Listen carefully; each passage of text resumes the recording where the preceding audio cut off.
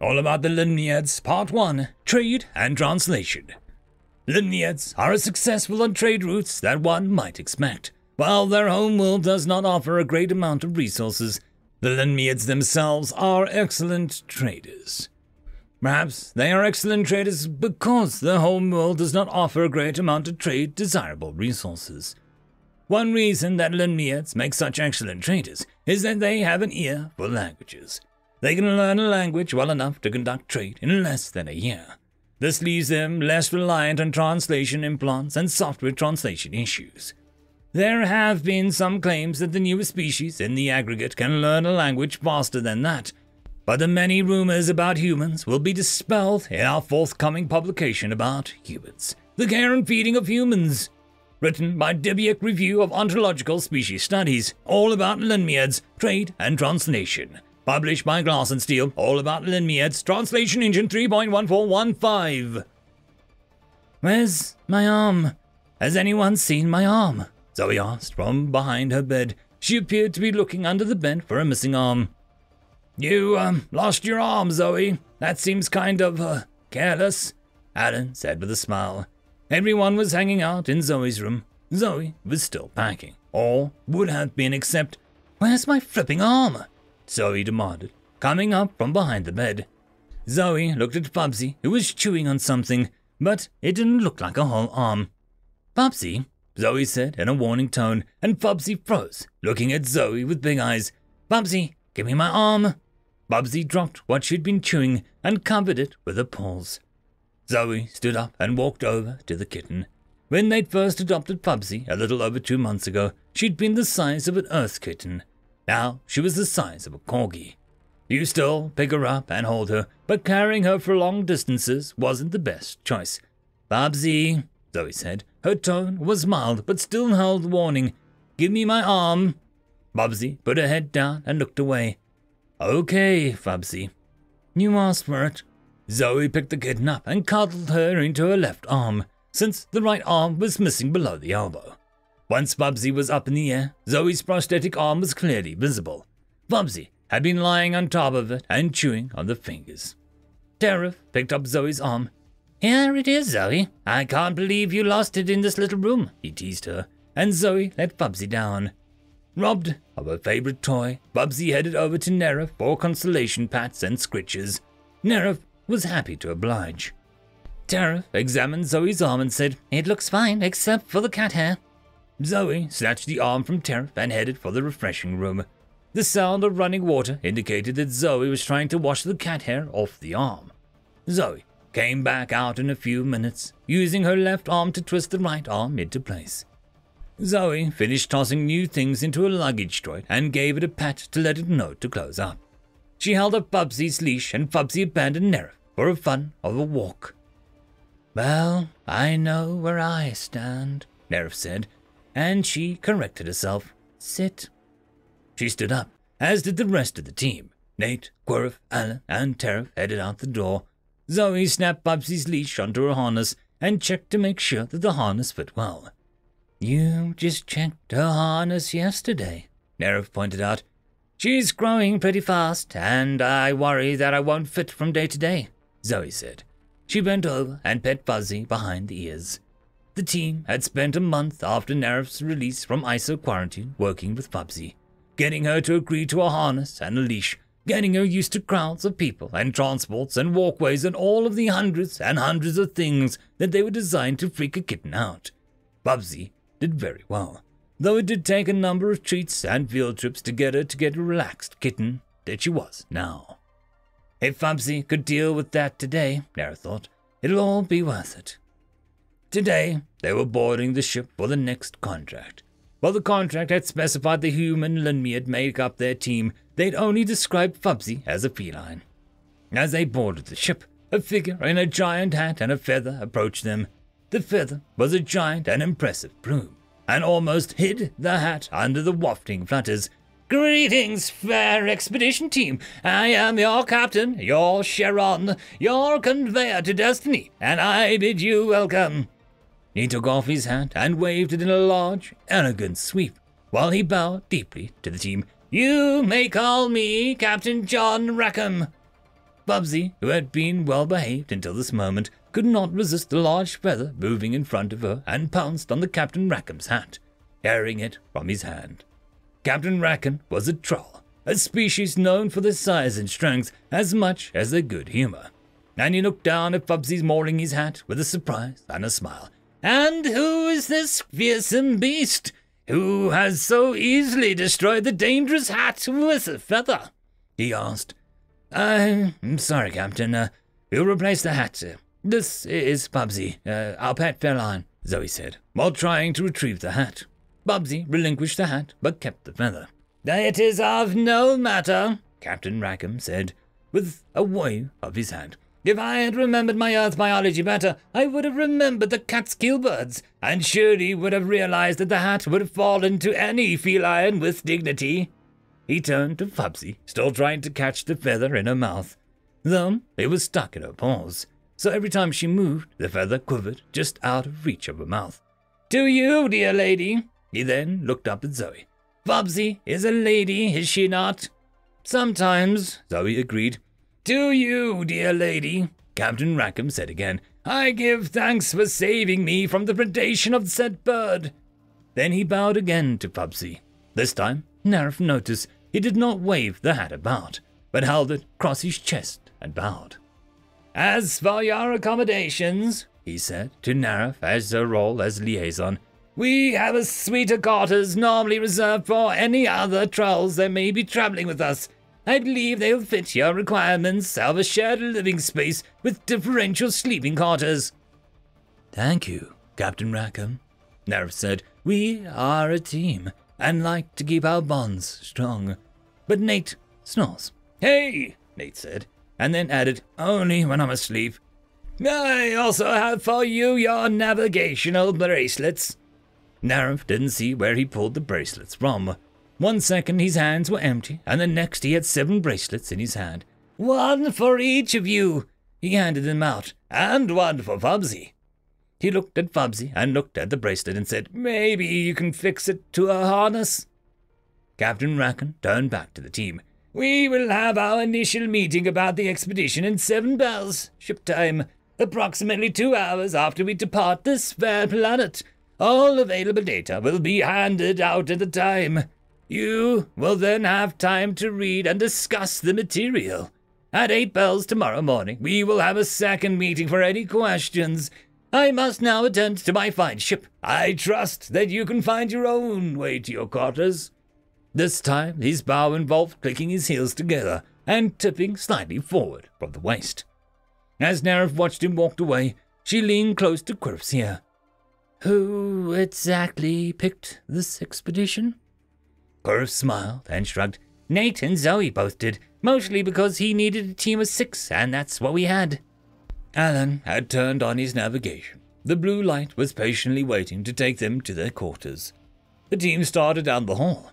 Bubsy had finally seized the feather in her mouth and was now prancing proudly as she carried it along with her, even when it dragged on the floor or brushed the wall.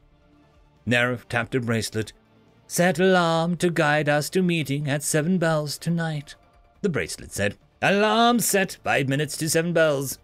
Narif turned to Zoe. "So, shall we bring Bubsy to the meeting tonight?" Zoe pointed at the now very bedraggled feather in Bubsy's mouth. "I don't think she should meet anyone else that might be dressed like our captain was. Let's warn them about her plume fetish before we actually meet." End of chapter. It's all about the Limniads, Part 2, Team Players. Limniads are make for great team members, whether your team is an expedition team, a diplomatic team, or a trading team. They are easy to get along with, don't struggle for leadership positions, and take orders well. They aren't just support personnel and shouldn't be treated as lackeys. They are creative thinkers, though they may be a little more timid than other species and require a gentle hand when they are on your team. Dibiak Review of Ontological Species Studies, all about Limniads, Team Players, published by Glass and Steel, all about Limniads, translation engine 3.1415. The quarters were quite nice, and because it was originally designed for a troll group, there were 9 rooms for the 6 of them. Admittedly, the 9 rooms were small, but since they were for sleeping, no one really cared. One of the refresher rooms had been retrofitted with a rejuvenation pod for the rifts, and the main room was well suited as a gathering area for the 6 of them and Bubsy. Bubsy immediately tried to grab a small ottoman and make off with it, but was spoiled by the magnetic feet that kept it attached to the floor in case of gravity failure. "If there's anything missing, or something that you would like changed," Nara said to the team, "let me know before the meeting tonight. As liaison, it is my job to get that fixed for you." Once they were unpacked and barely settled in, the door rang for attention.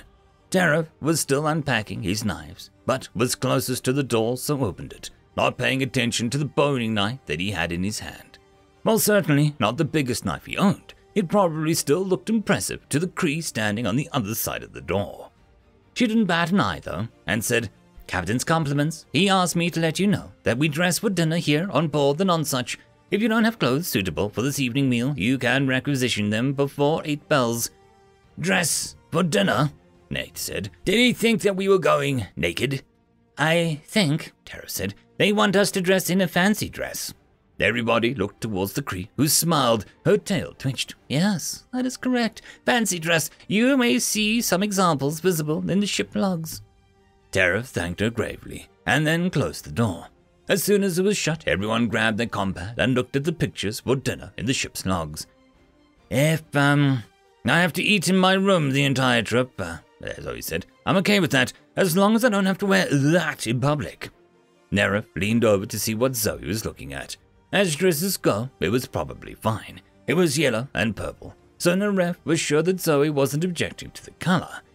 It did seem to have an excessive amount of ruffles that cascaded down the front of the dress, over the hands and down to the floor. "Well, you could wear this." Nara showed Zoe the picture that she was looking at. The dress was very red, fit close to the body, and had a slit up one side that went from the floor to the wearer's hip bone. The man wearing it really looked good. Or, Zoe said, "we could all go dressed like this." She flipped her compat over to show everyone a picture that she had found. A young person dressed all in black with black boots, a lace-up shirt, and a small cape over one shoulder, a mask, and a hat. No, not nearly as big as the Captain Rackham's hat had been. Nate looked up from whatever picture he'd been looking at, and judging from the look at his face, Narif didn't want to know. Nate gave an approving nod to Zoe's choice. "Zoe, you know better than that. Capes are just asking for problems." Querif was already punching in his order, with Tariff waiting right behind him. Nate and Alan decided on an outfit like Zoe's, but with no mask, no hat, and no cape. Zoe decided to add gloves to the hat, mask, and cape she picked out for her outfit. "I'm torn," Narif said. "I want to dress like the team, but I also want a pretty yellow and purple dress, with maybe a few less ruffles," she added.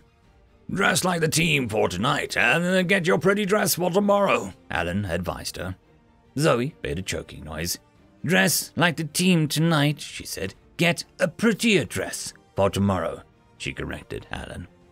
They made up quite a statement as a team, and Narif admired her boots in the mirror. "I may keep those," she said, "instead of recycling them when the night is over." Tariff whipped up a dinner for Fubsy, who had moved on to the Carnival Formula No. 2, and a large chew-bone that he had ordered when picking out his outfit. "Hopefully," he said, "this will keep her distracted enough that to not notice that we're gone for a while." Narif's alarm went off with an unusual sound. Nate snickered. "What is funny about it?" Narif asked. "I understand how it's unusual, but not what makes it funny." "It's funny," Alan said, "because it's a ship's bell, and Nate has an everlasting love for things pirate." When they walked into the dining hall, a few people were still filing in, but Captain Rackham was already seated at the head of the table. Evidently, his flair for the dramatic had extended to the dining hall. Nerif could see that he was decorated like pictures of sailing ships that Quirrif had read and reread as a nymphling. When Captain Rackham saw them, he stood up, spread out his arms, and said, "Welcome, guests!" The crew and the ship was dressed in fancy dress from a wide variety of eras and planets, but Captain Rackham was firmly dressed in the earths of the late 1600s. His hat, Narif noticed, was different from the one he'd worn earlier in the day. and this one had no feather. "But, where is your darling Fubsy?" Captain Rackham asked. "She's, dining in our quarters tonight," Zoe said. "We were afraid she might go after featherhead hats during dinner, and that's always awkward." "I understand. In my youth, some friends and I visited one of your cat cafes. I am not sure Rio ever recovered from the event," Captain Rackham answered with gravity. "But please, sit, eat." Nera flicked through all the ways the cat could damage someone and sat down at the place with her name on it, before asking, "Your friend, Rio, what happened to him?" The captain paused, a mouthful of food inhabiting his answer, and then swallowed before saying he decided to give up his career as a ship engine designer and become a cat cafe owner. He ate another bite and then said, "Last I heard, he had a chain of them on Rylus 3. Dinner was not a quiet conversational meal that Nerif had come to expect from her previous expeditions. Captain Rackham seemed to favor singing loud songs about drinking that involved lots of slamming of the drinking cups on the table in set rhymes and tossing the glasses around. Nate, Querif, and Alan joined in gusto. Tariff was more interested in exploring the assortment of food on their plates. The food was good, but strange. Zoe, who was seated next to Nerif, leaned over and said, "I think our captain has a thing for Earth, the food, the decor, the songs." Once dinner was over, the captain had the desserts served. It was a dark cake with a creamy liquid poured over it and set on fire. Nerif picked up a cup, prepared to pour her drink on the fire, but Zoe stopped her. "It's fine, it'll burn out in a minute." After the flaming dessert, which was good but hot, the rest of the diners left the room, leaving only the captain's table still occupied. As the other people left the room, the lights grew dim around them, until finally only the captain's table was lit. He tapped his bracelet and a sound file started playing, but rather than music, it was the sound effect of a vessel on the ocean. Having been raised on an ocean world, Nerif knew the sounds well. "Now, here's the expedition you've been hired for," the Captain Rackham said, his voice slightly lowered, as though someone might overhear the conversation. He handed each of them a team packet. Nate was the first to open his packet. He made a little gasp and said, "A treasure map!" Then he put his hand over his mouth to hide a smile, but there was no hiding the delight in his eyes. "We're going on a treasure hunt on a death world." End of chapter. All about the Limniads, Part 3. Family Nest. Limniad families can be complicated to an outsider. Mothers form friendship bonds with other mothers. Once the friendship bonds are formed, they will nurture their children together in a single dwelling place. These children are regarded as siblings, even though they share no genetic component. The terms used by Limniads for these siblings' relationship is nester. Limniads only form this nester relationship with other Limniads. There are no examples of cross-species nesting. The Buick Review of Ontological Species Studies, all about Limniads, Family Nest, published by Glass and Steel, all about Limniads, Translation Engine 3.1415. "You are correct," Captain Rackham said. A small smile played along his lips. "A treasure hunt on a death world. Now, I'd like you to read the information tonight. Tomorrow you bring your dear cat to breakfast in my quarters, and we'll discuss any questions you have."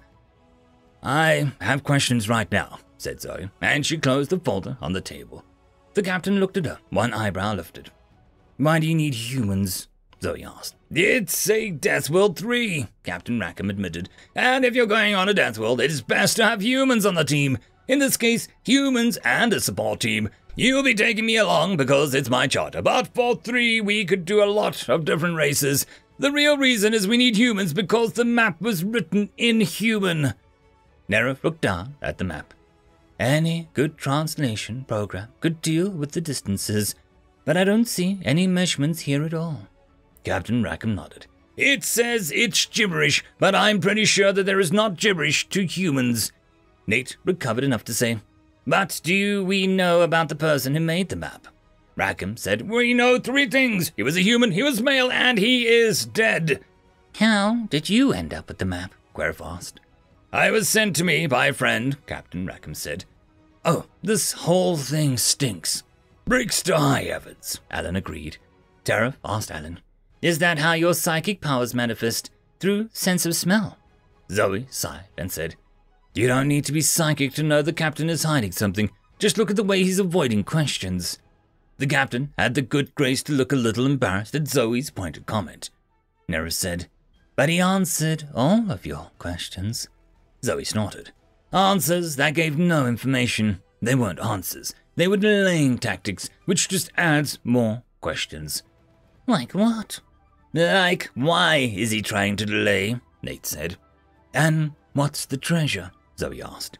Captain Rackham looked at her and said, do you need to know to do the job? Zoe shook her head. Probably not. But if you're honest with us, we'll have no problem being honest with you. And it may help figure out what we're looking for and what some of these things mean. Like this part. It says start on the Isle of View. I'm guessing that's an island of the world we're heading for. But more information will be helpful. Captain Rackham looked at his remaining crew around the table and nodded at them. They left, and the darkness grew around the table, till only the 7 of them were in the light. The man was a friend of mine. I hadn't seen him since school. He was an exchange student, first human I'd ever met. We'd lost touch over the years, then I got a message from him. Said he was working on something big, but he didn't trust the people he was working for. He was going to try and get away. Captain Rackham looked at his drink, and it slowly turned between his palms, the amber fluid swirling gently in the glass. I think he got away, but they were still on his trail. I think that's why the map was written in human, even though he wanted me to find it. I think he was trying to keep it away from them. So, if he was a friend of yours, you know a lot more than just he's human, he's male, he's dead, Alan pointed out. I do. And I think some of it may come in handy on our treasure hunt, Captain Rackham said. And what exactly is the treasure? Zoe prompted. Captain Rackham looked at her. It's an FTL drive ship that can land on a planet. Wow, Alan said. That could be huge. Captain Rackham nodded. Nate gave the captain a hard look. And who is it that is after your friend? Captain Rackham returned Nate's look. It was the glint. There was a long silence. Nero thought that perhaps Zoe and Nate all might have had an outburst, but they were still. Almost absent-mindedly, Alan stuffed one of the dinner rolls into his pocket. Blindly, Nate broke the silence. You think the glint are still after this? Captain Rackham nodded once. I do. Then you want to delay answering more questions until tomorrow because, Nate asked. Because tomorrow we'll be out of the system. Tomorrow we can jump to the planet that I believe has the FTL drive we're looking for. Because once we jump, the glint won't have an easy time tracking us. Because you mark my words, Captain Rackham said, they want this drive. They've been pretty much driven out of the aggregate, and the only thing that they have to sell is glint rehost, and that's a small market. If they could produce this FTL drive, then that lets them land directly on a planet. They would be brought back into the aggregate with a joyous celebration. He looked at the human seated at the table, and then looked down again. When he spoke, his voice was very quiet. Despite what they did to you. Friggin' glint, Nate said. Zoe looked at Nate. Okay, Captain, she said, never taking her eyes off Nate. We'll do it. End of story. Part 4. Message in a Bubble. Because Limniads evolved from a warm-blooded water species, they are excellent swimmers. Both their fingers and toes are webbed, which allows for excellent propulsion through water. They also are capable of communicating with each other underwater in a complex system of sound bursts against the skin. This sonar can travel great distances, and the message will arrive with little distortion. Dubious Review of Ontological Species Studies, all about Limniads, Message in a Bottle. Published by Glass and Steel, all about Limniads, Translation Engine 3.1415. After dinner, the team headed back to their quarters to review the mission folders and check on Fubsy. Fubsy helped with the mission review by laying on the mission folders, putting folders out of people's hands, or just getting in between people and their folders. Fubsy, I adore you, but you're a pain, Zoe said, after Fubsy pulled her folder out of her hands for the second time. Nerif looked at Fubsy with furrowed brows. What are you thinking? Tarif asked. About Bubsy, and how we are. Nerf stared, and Zoe jumped. Let's not talk about that in here, Zoe said. We don't know who may be listening. Nerf rolled her eyes. If the captain was listening to every room, the odds of him listening to us at this moment would be pretty low. Except, Nate said, we're the new shiny thing. I figure he's listening to us all the time. We need to talk about this, Dareth said. I can't believe we haven't talked about it before. I don't know what we were thinking. She looked at Bubsy again. We all passed notes, Alan said. Like in school, I even got a pencil and paper. He rummaged around in his gear and pulled them out. See? The team moved back to the table, and Alan handed the tools to Neref. You write down what you want to talk about. Keep it hidden, in case he's got cameras in here too. Pass the note around. We'll make comments on the paper and pass it around again. Neref bit her lip and nodded. She wrote out, We are addicted to Bubsy. We've brought Bubsy into a closed system. How do we stop everyone else from getting addicted to Bubsy? And what do we do if they do get addicted? She handed the paper to Alan. He read it, nodded, and wrote down. Good question. You're right. How do we not think of this? Alan handed the note to Quirrell, who added, Maybe Bubsy's addiction keeps us from looking at it too closely. Zoe took the note and scribbled her thoughts on it. We never saw signs of anyone getting addicted to Bubsy before we left the transit hotel. Even the people who saw every day, like the desk clerk. I think something else is at play, other than just proximity to Bubsy. Tareth then added his own thoughts. We should all think back to when we started caring for Bubsy. See what we can remember. Maybe we can find a common element. Alan wrote, I loved her from the moment I saw her. I heard a little cry and picked her up and my heart just melted. Nate wrote, You're a softie. I don't think your experience counts. However, I loved her from the beginning too. She was so fragile and soft and sweet, even when she bit me. That was cute. Neref wrote, Only Alan could fall in love with something that tried to get him. All I remember from the start is that she tried to eat his head. No, Zoe corrected. She grabbed onto him and didn't want to let go. But you're right. As humans, we're probably not the best indicator of when the addiction kicked in. Neref thought back. I fell in love with her that night in the big storm. She crawled into my lap and wouldn't leave. Every time I tried, she just sunk her claws in deeper. At first, I was scared, because apex predator sticking me with claws. But then, I just seemed sweet. She went back and underlined that blast bit. Tareth puzzled over this, and then wrote, I don't remember Bubsy clawing me. Quirrell wrote, She bit you a lot when she was wanting her food. Me too. In fact, she bit or clawed all of us. The fact that we're okay with that seems, weird. Well, not for you humans, but for us, mostly sane folk. After this message was shared, everyone looked at Bubsy. She was chewing on something, and then she saw them looking at her. She froze. She dropped the thing and covered it up with her paw, while still watching them. Okay then, Zoe said, as she stood up. She took the note and crumpled it up.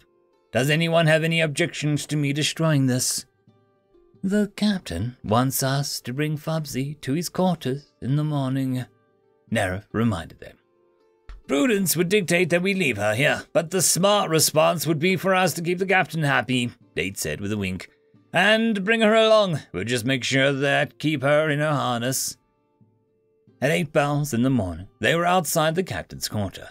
Bubsy was pleased to be out and about and had sniffed the passing crew members, but hadn't been offended that no one wanted to pet her. Alan was offended on her behalf. They don't know what they're missing, girl, she told Bubsy with a great sincerity. Then he gave her an extra pet to make up for the one she didn't get from the crew members. Captain Rackham opened the door to his quarters. Welcome, welcome, perfect timing. Breakfast is just being served. I know what an important meal this is for you, and you, dear Bubsy, we have breakfast for you as well. Bubsy seemed suddenly shy with the full force of the captain's personality directed at her, and she hid behind Neref's legs and then peered out at the captain. The captain wore a more sedate costume than the night before, but the fact that the black boots and lace-up shirts were not normally seen on FTL ships did not dissuade him from his clothing choices in the least. His quarters were totally in keeping with everything that they learned about Captain Rackham in the past few hours. Lined wood, a fancy window that looked onto a viewing screen that showed what the sky would look like if they weren't traveling by FTL. Brass hanging lights and red velvet pillows scattered on chairs around the wooden table. Finally, the computer access point was disguised to look like an old wooden campaign desk. Nate might have made a little squeak when he saw that room. The final and crowning glory, however, were the various flags hung on the walls. The droids finished laying out the food, and one droid said, "8 bells and all's wells, Captain." Then the droids left, leaving the team alone with the captain. "Come, sit, eat," he urged them. Bubsy needed no urging and headed over to the dish on the floor that was evidently set aside for her. "She's much bigger than I remember kittens being," Captain Rackham observed. He sat down at the end of the table closest Bubsy and reached out a hand to her. When she flicked her tail at him, he jerked his hand back and smiled. "It's just like the perfect balance between desire and fear. I want to touch her, and yet..." "And yet," Zoe agreed. She was already seated at the table, sitting on the captain's right, so she could keep Bubsy under control. The Riffs were sitting down, and Nate and Alan were already grabbing food. "None of you look injured," Captain Rackham said. "No missing body parts, no visible scars. Has a dear lady ever injured you?" Tariff laughed. A few minutes after being rescued, she attacked Alan's head. He was bleeding from several spots. "Hey, she didn't mean anything by it. She just didn't understand how to use her claws," Alan protested, around a mouthful of bread. "Zoe is missing an arm," Tariff said helpfully, "but Fubsy didn't have anything to do with that." As they ate, the topic turned from Fubsy to the treasure map. "I promised you a chance to ask questions and get answers," Captain Rackham said. "We don't have a lot of questions this morning, Captain," Zoe said, "but we do have one problem. We've read over the map and do not understand it one bit. It makes no sense. Do you even know what the island they're supposed to start on?" Captain Rackham shook his head and tapped his bracelet. The lights in his cabin dimmed, and projection of the planets spun slowly over the table like a chandelier. "I was hoping you humans would be able to figure that out, what it meant. If not, there are only several islands to explore. We can pick one at random and see if we can discover any clues. I would recommend we start with the island where Steve was found." The captain gestured at the globe shifting position and enlarged one of the small islands. "Holy crap," said Nate. "Seriously?" "What is it? What do you see?" asked the captain. "The clue is start on the Isle of View," Zoe said. "In our language, Isle of View sounds like I love you. And that island," she pointed at the outraged finger at the island in the middle of the map, "that island is shaped like a fricking heart." "No, it's not, Zoe," Quirf said. "At least not a human heart, or any heart that I've ever heard of." "Not a real heart," Zoe confirmed. "A symbol for the word heart in our language. The map is written in puns." Zoe put her head in her hands, and Fubsy came over and climbed into her lap. "This is a nightmare," Zoe said. Exactly as Nate said, "This is going to be awesome!" End of chapter. All about the Limniads, Part 5. Limniads of a Feather. Limniads communicate their emotions through 3 primary modes. First and most obvious is their feathers. The feathers on their scalp consist of short contour feathers and semi-plumes. The feathers may grow on the neck, and a few Limniads have feathers that trail down their spine. The contour feathers are usually iridescent blues and greens, while the semi-plumes are in blues and purples. The feathers may fluff, flatten, or crest, depending on the emotions that the Limniad is feeding. Fluffing may indicate embarrassment or pride. Flattening usually indicates negative emotions. Cresting, especially with the semi-plumes, indicates pride, confidence, or sexual arousal. However, it can also indicate anger. Limniads also express emotions through skin color changes. The basic skin color set ranges in so-called watercolors. Embarrassment is indicated by ripples of purple color over the skin. When a Limniad starts overheating, their color shifts to a sun-desert colors, though this may not be instantly obvious to non-Limniads. The third way that Limniads convey emotions is with facial expressions. Well, not as diverse as the facial expressions of the Ru'una. They use more expressions than most other species in the aggregate. There have been some claims that the newer species in the aggregate use more facial expressions, but the many rumors about humans will be dispelled in our forthcoming publication about humans, the care and feeding of humans.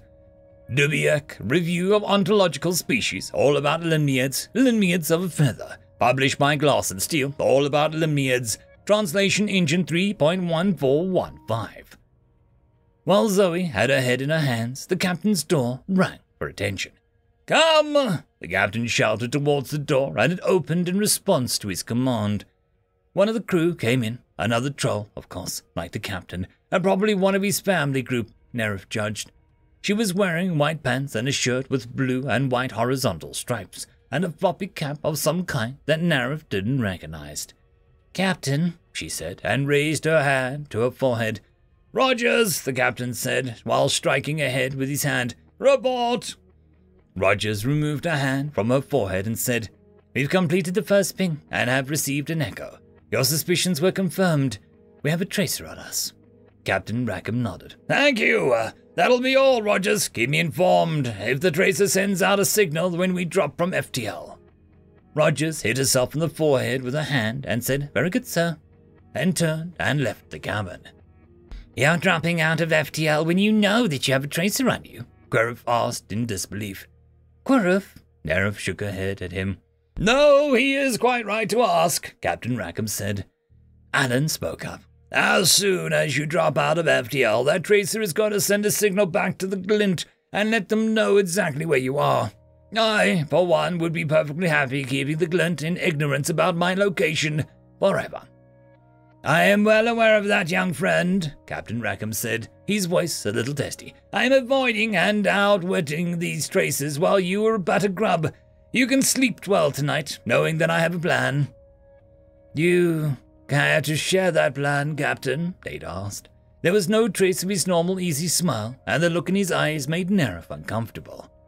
The captain looked at Nate for a long time, then nodded. One short nod.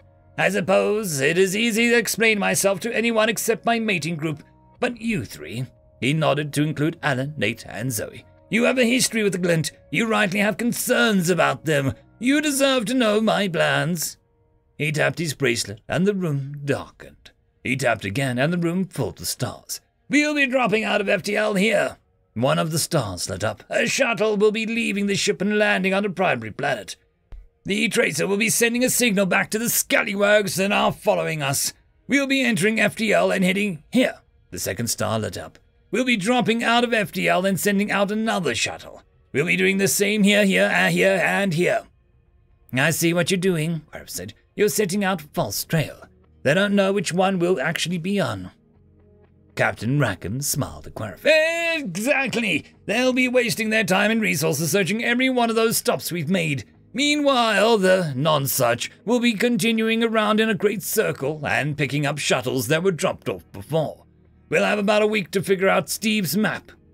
He picked up his drink, Darren coffee by the smell of it, and held it up. "Here's hoping that we can solve Steve's map and be back on the non-such, drinking to his memory, an hour before the Clint even know that we were gone." The humans picked up their cups, and Nerif followed suit.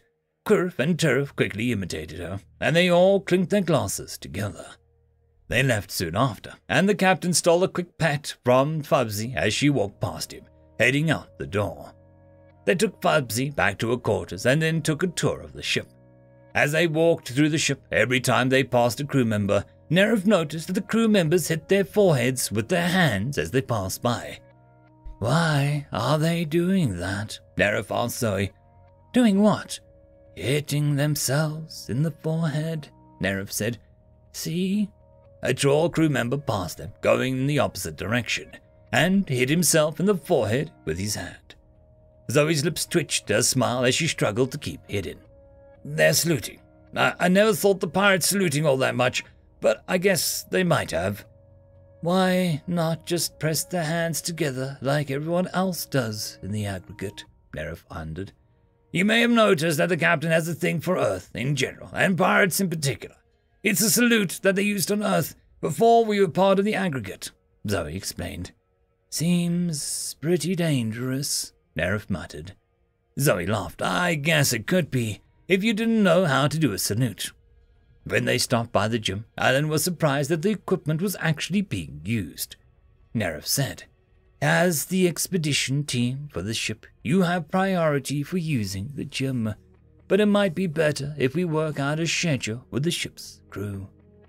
They headed back to their rooms just in time to surprise a troll crew member walking away from their door. Oh, hello, he said. I was just checking you if you need anything. We will need to work out a schedule to use the gym, Nerif said. Okay, just send a note to the quartermaster and she'll set up a schedule that works for you. If that's all, bye. Zoe watched him with narrowed eyes as he headed down the hallway at a fast clip. Zoe, Nerif asked, what is it? They seemed suspicious. Zoe whirled back to the door. Bubsy! End of chapter. All about the Limniads, Part 6, Salt of the Sea. Because Limniads evolved on an ocean world, they favor two things in their diet, fish and sodium chloride, commonly known as salt. If you ever hire a Limniad chef, make sure he or she understands your salt intake preference. Runa, for obvious reasons, are best advised to not retain a Limniad chef for any reason. The newest species to join the aggregate is the Terran species known as humans. They have a drink known as soy sauce, which is highly sought after by Limniads for special events. Dibbiak Review of Ontological Species Studies, all about Limniads, Salt of the Sea, published by Glass and Steel, all about Limniads, Translation Engine 3.1415. Zoe darted through the door before it had opened all the way. Fubsy! Fubsy! Nerif was right behind her and saw Fubsy emerge from behind one of the lounges in the main room. Her fur stuck up straight from her body, making her look bigger. Her tail was whipping back and forth very quickly. Nerif didn't know anything about Terran cats, but Fubsy didn't look happy. When Fubsy saw it was them, she seemed to calm down. Her fur started settling down and her tail slowed down. She ran over to Zoe and made little chirping noises and dropped what she'd been carrying in her mouth. It was a torn piece of white fabric. Zoe looked up at Nerif. Call the captain, now. Nerif nodded and tapped on her bracelet. Liaison, Nerif, calling for the captain. Priority, urgent. The captain's voice emerged from the bracelet. Liaison, Nerif, is there an issue?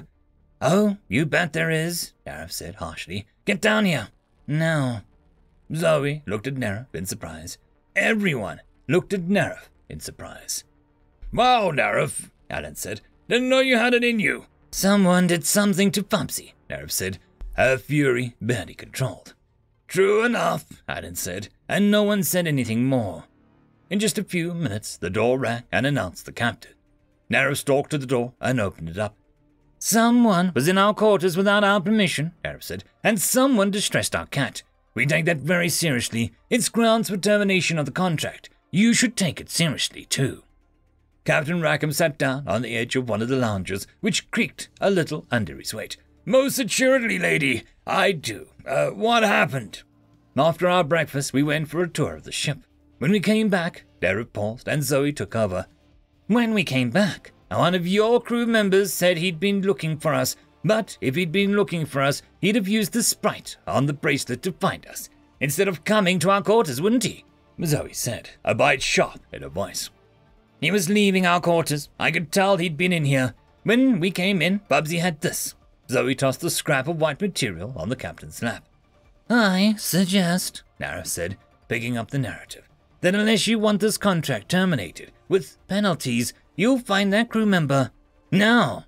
She yelled that last word, and even the captain jumped at the volume. The captain tapped his bracelet. Give me the names of all the crew in this vicinity in the last half an hour. In the last half an hour, the crew members near the quarters MB134 are Captain John Rackham, an electronic voice announced. The captain looked surprised. Expand the search. All crew members near these quarters for the past hour. In the past hour, the crew members near quarters, NB-134, are Captain John Rackham. Expand search. Anyone leaving level M corridor B for the past 4 hours. Subtract the residents of MB134 and Captain Rackham from the results, Captain said. Searching. No results found. Captain Rackham sat up straighter and turned to Nerif. I suggest we head back to my quarters, where my tools and resources are greater. We're not leaving Febsy behind, Querif said. Of course not. That dear lady must come with us as well, the captain said. Adam took Fubsy's leash and clipped it in a harness. When they stepped outside their quarters, the captain was in the lead and the team was unconsciously forming a protective circle around Fubsy. Once in the captain's quarters, he headed over to his desk. Show the locations of everyone on non-such level M corridor B and 8 bells this morning. Dots appeared on the screen. Fast forward location tracking. Dots moved on the screen. The time appeared in the lower right of the corner. At 8:40, ship time, the dots on the team appeared on level MB. That's when we came back from breakfast, Terrace said. And there we are, dropping off Fubsy, Nate said. Then we head out on our tour. We watched the whole way, but no other dots appeared. The dots for their team appeared at 9 bells, stopped outside their quarters briefly, and then went into MB134. Whoever it was that we met didn't have their bracelet on, Nate said, tapping the screen. Can we see if anyone pinged our location during this time period? Griff asked. I see where you're going with this, Alan said. If someone was trying to find out where we were, and they took the bracelet off, it would give us their identity. No pings requested during time frame, the electronic voice stated. Can you separate out all the trails? Querif asked. There were 2 trails on level M. Both of them were moving while the break was occurring. This meant that the bracelets hadn't been removed and tucked away in some place. Can you search for any bracelets not being worn? Joey asked. The captain sighed. I can, but regulations only require that they are worn during working hours. During non-working hours, a person's choice. At that time of day, 45% of the crew would be off duty. In any case, we already know that whoever broke into your quarters has a detailed plan in place. It requires them being off duty and you being away from your quarters. We don't know if Fubsy was a surprise for them or the target. Captain Rackham picked up a piece of cloth and examined it. I can't be sure, but it does look like this comes from one of our uniforms. I don't suppose there's any chance that we can track the uniform, Nerif asked. Captain Rackham shook his head. They're disposable. We wear them for a day, they recycle them and create a new one for the next day. Well, Nate said, a slight drawl in his voice, I reckon we know one more thing about our mysterious crewmate. What's that? Captain asked. You have a mole on board your ship, Nate said, and then he smiled. End of chapter. Anyways, onto the story. All about the Limniads, Part 7. Diving into Limniads. Limniads are renowned in the aggregate for their ability to hold their breath underwater. Unlike the Coatels, they are not amphibious. Instead, they actually hold their breath. This system slows down in what is known as a dive reflex, where going under the water triggers a whole set of autonomic function changes. This is unknown in any other warm-blooded species. Dubiak Review of Ontological Species Studies, all about Limniads, diving into Limniads, published by Glass and Steel, all about Limniads, translation engine 3.1415. Nerif turned from Nate's smile, a little worried about what she saw lurking in there, and saw Zoe. Zoe had her head tilted to one side, thinking, First, we need to check Fubsy, or medical scan to see if she was hurt or tampered with in any way, Zoe said. Captain Rackham nodded. Oh, of course, I was about to suggest it myself. If Fubsy is fine, I'm willing to continue with the contract for now. Our team will have to meet with and discuss how we all feel about that, Zoe said. How many weeks will that take, do you estimate? Captain Rackham asked. Weeks? Nerif asked. I don't think it'll take weeks. She looked at the team. We'll be able to decide tonight, probably. Don't you think? Everyone nodded their agreement. Rackham sighed. You must be able to reach a quick decision because you're not a mated group. Sometimes I envy other species. Yeah, well, Zoe said, to get back to our plan of attack, assuming Fubsy checks out. we need to see a list of all the male trolls working on your ship, in person or pictures. Hopefully we'll be able to recognize him." "Of course," Captain Rackham said. "In fact, I would request that you review the team for the perpetrator, even if Bubsy is, especially if Bubsy has been armed." Alan's eyes narrowed at the captain's last comment. "If Bubsy has been harmed, there will be hell to pay." Nera didn't understand why paying a remittance to a mythological location for dead evildoers was in any way related to the topic. But based on the anger she could feel coming off of Alan, she knew it meant bad things for the troll that had broken into their cabin. "Lastly, we need to give a class to your entire crew, alerting them at how dangerous Bubsy is," Zoe said. "But Bubsy is dangerous," Tariff pointed out. "She will be," Zoe said. Captain Rackham personally escorted them to the medical quarters. "You don't need to escort us personally, Captain Rackham," Tariff said. "I'm sure you have other duties to attend to. We can use the sprites to find medical." Captain Rackham bowed to Nerf. "Dear lady, most of my pressing duty on the ship at this moment is to make sure that I uphold the terms of our contract. Despite my own personal motivation to keep the contract, my honor and the honor of my crew have been damaged by this incident." Nerf opened her mouth to say something conciliatory, and then remembered how upset Bubsy had been when they went into the cabin and changed her mind. "Quite right, Captain. We would think less of you and yours if you did any less." In the medical center, Captain Rackham's presence brought about immediate action. The person in charge of the medical center was another troll. "Dr. Livesey, we need an immediate full scan on Bubsy." "Captain Rackham, of course, sir. Do we need a cost-benefit analysis first?" "I've already done one." "And which one of you is Bubsy?" Dr. Livesey asked. "This is Bubsy." Dr. Livesey looked down at the large kitten with some surprise, but reached out for her leash without an expression of fear. "That's okay, Doctor," Tariff said. "I'll keep her leash. She knows me and trusts me." "Well then," the doctor said, "would you please bring her over here to the main scanner?" The doctor tugged her ear, looking at Bubsy. "How can you get her up on the table?" Tariff said, "Like this," and tapped the table. "Come on, Bubsy." Bubsy jumped up on the table, and Nerif pet her and rubbed her forehead against Bubsy's face. After 3 attempts, the doctor was finally able to get a full scan of Bubsy. Zoe handed over her scans of Bubsy from when Bubsy was in quarantine. The doctor spent some time comparing the scans and finally said, "I don't see any differences except in size. What were you expecting to see?" Nerif could feel the team's relief with the doctor's pronouncement. Nate turned to the captain. "Now the next step." Captain nodded and handed his compad over to Nate. Nate sorted for male trolls and looked through the images, but shrugged and handed it to Alan. "I didn't recognize him. Would you take a look?" Alan looked through the pictures a little more slowly than Nate did. He finally shook his head. "I don't see him either." The compad made the rounds to everyone, and they all agreed that the troll that they'd seen in the hallway wasn't present on the list of pictures.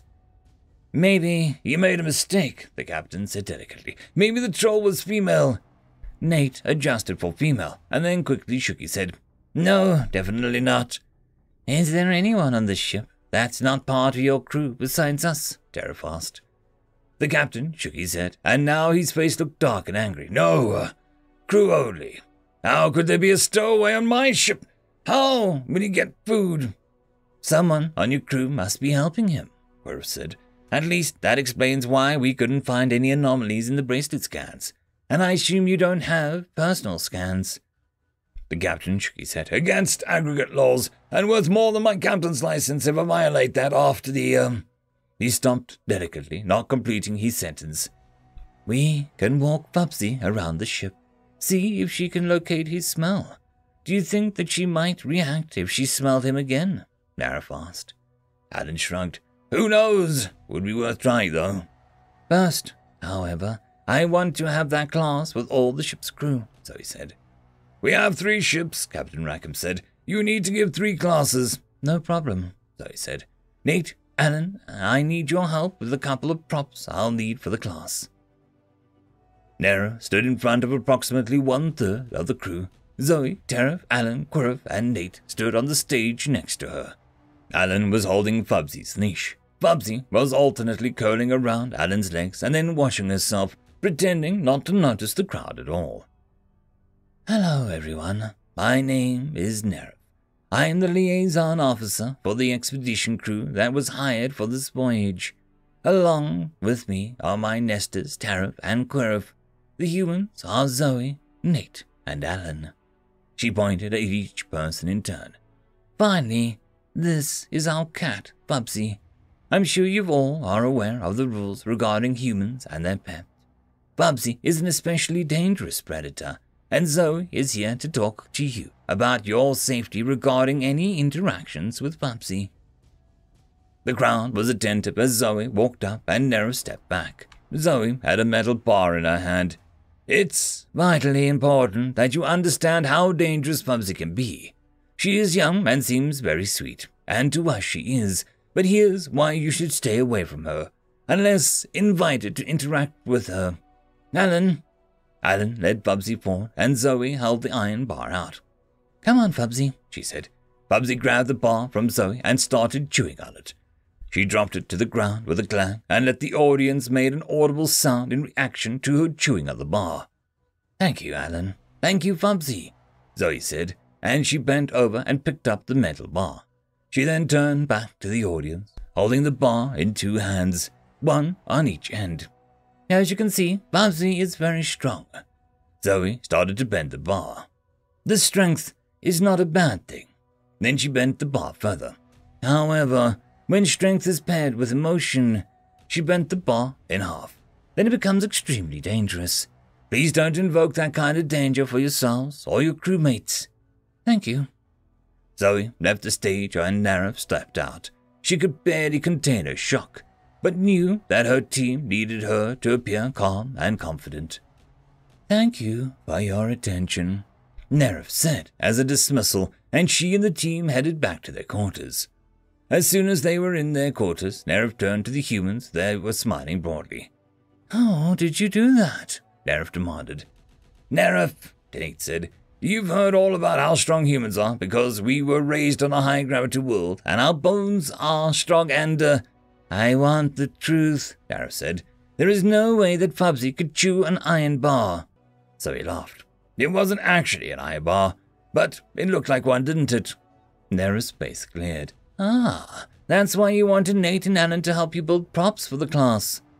Zoe smiled, but this had a little bite in it.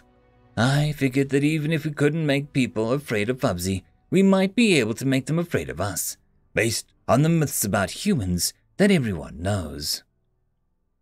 End of chapter. All about the Limniads, Part 9. Sea of Language.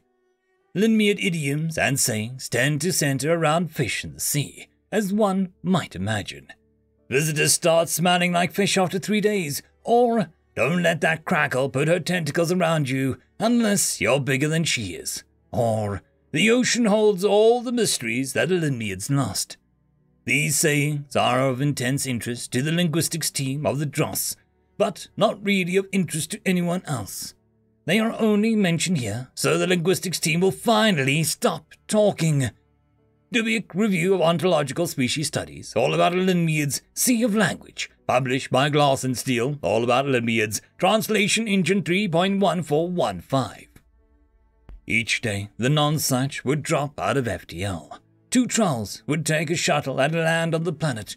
The Nonsuch would reposition towards the next planet, re-enter FTL, repeat. Okay, that might have been a bit of an exaggeration, but it didn't feel like one. Nara felt like beating her head against the table. They couldn't use their compads, they couldn't go for a walk, all they could do was eat and sleep. The feeling of being trapped grew every day, and Nara could feel it pressing on her from all sides. As a liaison, she announced, I have a proposal.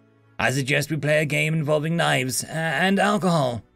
Wow, Nara funny, Alan said. That's probably not the best idea. Well then, how about a game of truth and or embarrassing actions, she said. Nate broke into a smile, his first real smile in days, and said, probably the safer option. Who starts? I will. Nerif said. Zoe, truth or embarrassing action? Nerif asked. Truth, Zoe said. If humans aren't psychic, how did you know that the troll in the hallway was up to something? Captain Rackham had been reading a collection of bound papers, stuck a finger in between the pages and looked up with interest. Zoe shrugged. He acted guilty, she said. But what does that mean? Nerif pressed. Well, Zoe thought for a minute. He twitched when he saw us coming, like he wanted to run away when he saw us, but then controlled it. Why would he want to run away? Because you were walking Bubsy, a creature you've gone to some lengths to convince everyone is very dangerous, said Captain Rackham. His remarks might have been a bit more serious if the dangerous creature he spoke of hadn't been curled up on his lap, sleeping. Nate shook his head. That was after, but Zoe's right. That guy was acting guilty as anything. Zoe nodded. So, first he twitched, then he said that he was looking for us. He asked us one question, directed us to talk to someone else, and practically ran down the hallway to get away from us, or to make sure that he wasn't present when we opened the door. Plus, he said that he was looking for us, but on the ship, if you're looking for someone, you ask the spirits to guide you to them. Nerif looked at Zoe. You got that all from a twitch, a question, and a departure. Nah, Nate said. She got that all because she's human. Zoe looked around for something to throw at Nate, but he waved her off. It's not a Space Ox thing. Humans are just really good at reading body language. We can tell if someone is embarrassed or happy or sad or angry just from how they look. True, Zoe agreed. We're a social animal, so being able to read each other was vital to our survival. But you do it too. Nero shook her head. I can tell if one of my nesters is proud or angry by their feathers, but I can't tell if they're trying to hide something. It's just about seeing, Alan said. Look at our captain, for example. Everyone turned to look at Captain Rackham. In turn, he went back to reading his pages. Now tell me what you see, Alan directed Nerif. I see the captain reading bound pages and not paying attention to our game, Nerif said, after looking at the captain very carefully for a couple minutes. Not really, Alan said. He's pretending to read. In all the time you watched him, he hasn't moved his eyes past the same spot on the page. He hasn't turned a page, and now that we're talking about him, the tips of his ears are getting red. Well, redder. Ah, Querf said. He swung his legs down from the bunk and joined the team watching Captain Rackham pretend to read. Captain Rackham's ears did get even redder, and he ostentatiously turned the page. Now he turned the page, Tariff said.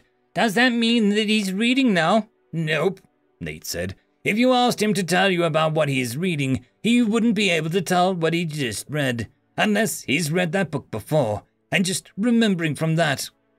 Interesting, Tariff said. That's a book. Well, one of the original things called books. Not like books today. Of course, it has the added benefit that you can read it even if you don't have access to your combat, Added said. Nera focused her attention on the captain and propped her chin on top of her hands. So, Captain Rackham, truth or embarrassing action? I don't remember agreeing to play this game, Captain Rackham said. Too late, Dareth assured him. According to the rules, you have to object when the first brought up. So, which shall it be? The captain marked his spot with his finger again. If he hadn't been trapped by Fubsy on his lap, Nareth got the impression that he would have stood up and moved to the front of the cabin. She was thrilled at the idea that she was learning the human method of reading body language.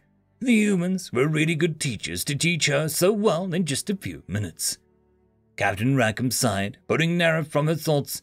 Embarrassing action, as long as it doesn't involve disturbing our fair lady here. Nareth narrowed her eyes at him. He was cheating, but did it well. Okay, she said.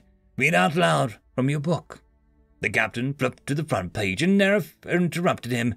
No, read from where you are now in the story. The captain coughed and turned even redder from his ears down to his neck. Well, you see, you picked embarrassing action, Nareth reminded him. Captain Rackham started reading aloud from his book. The troll pirate princess started nibbling on the captive's neck.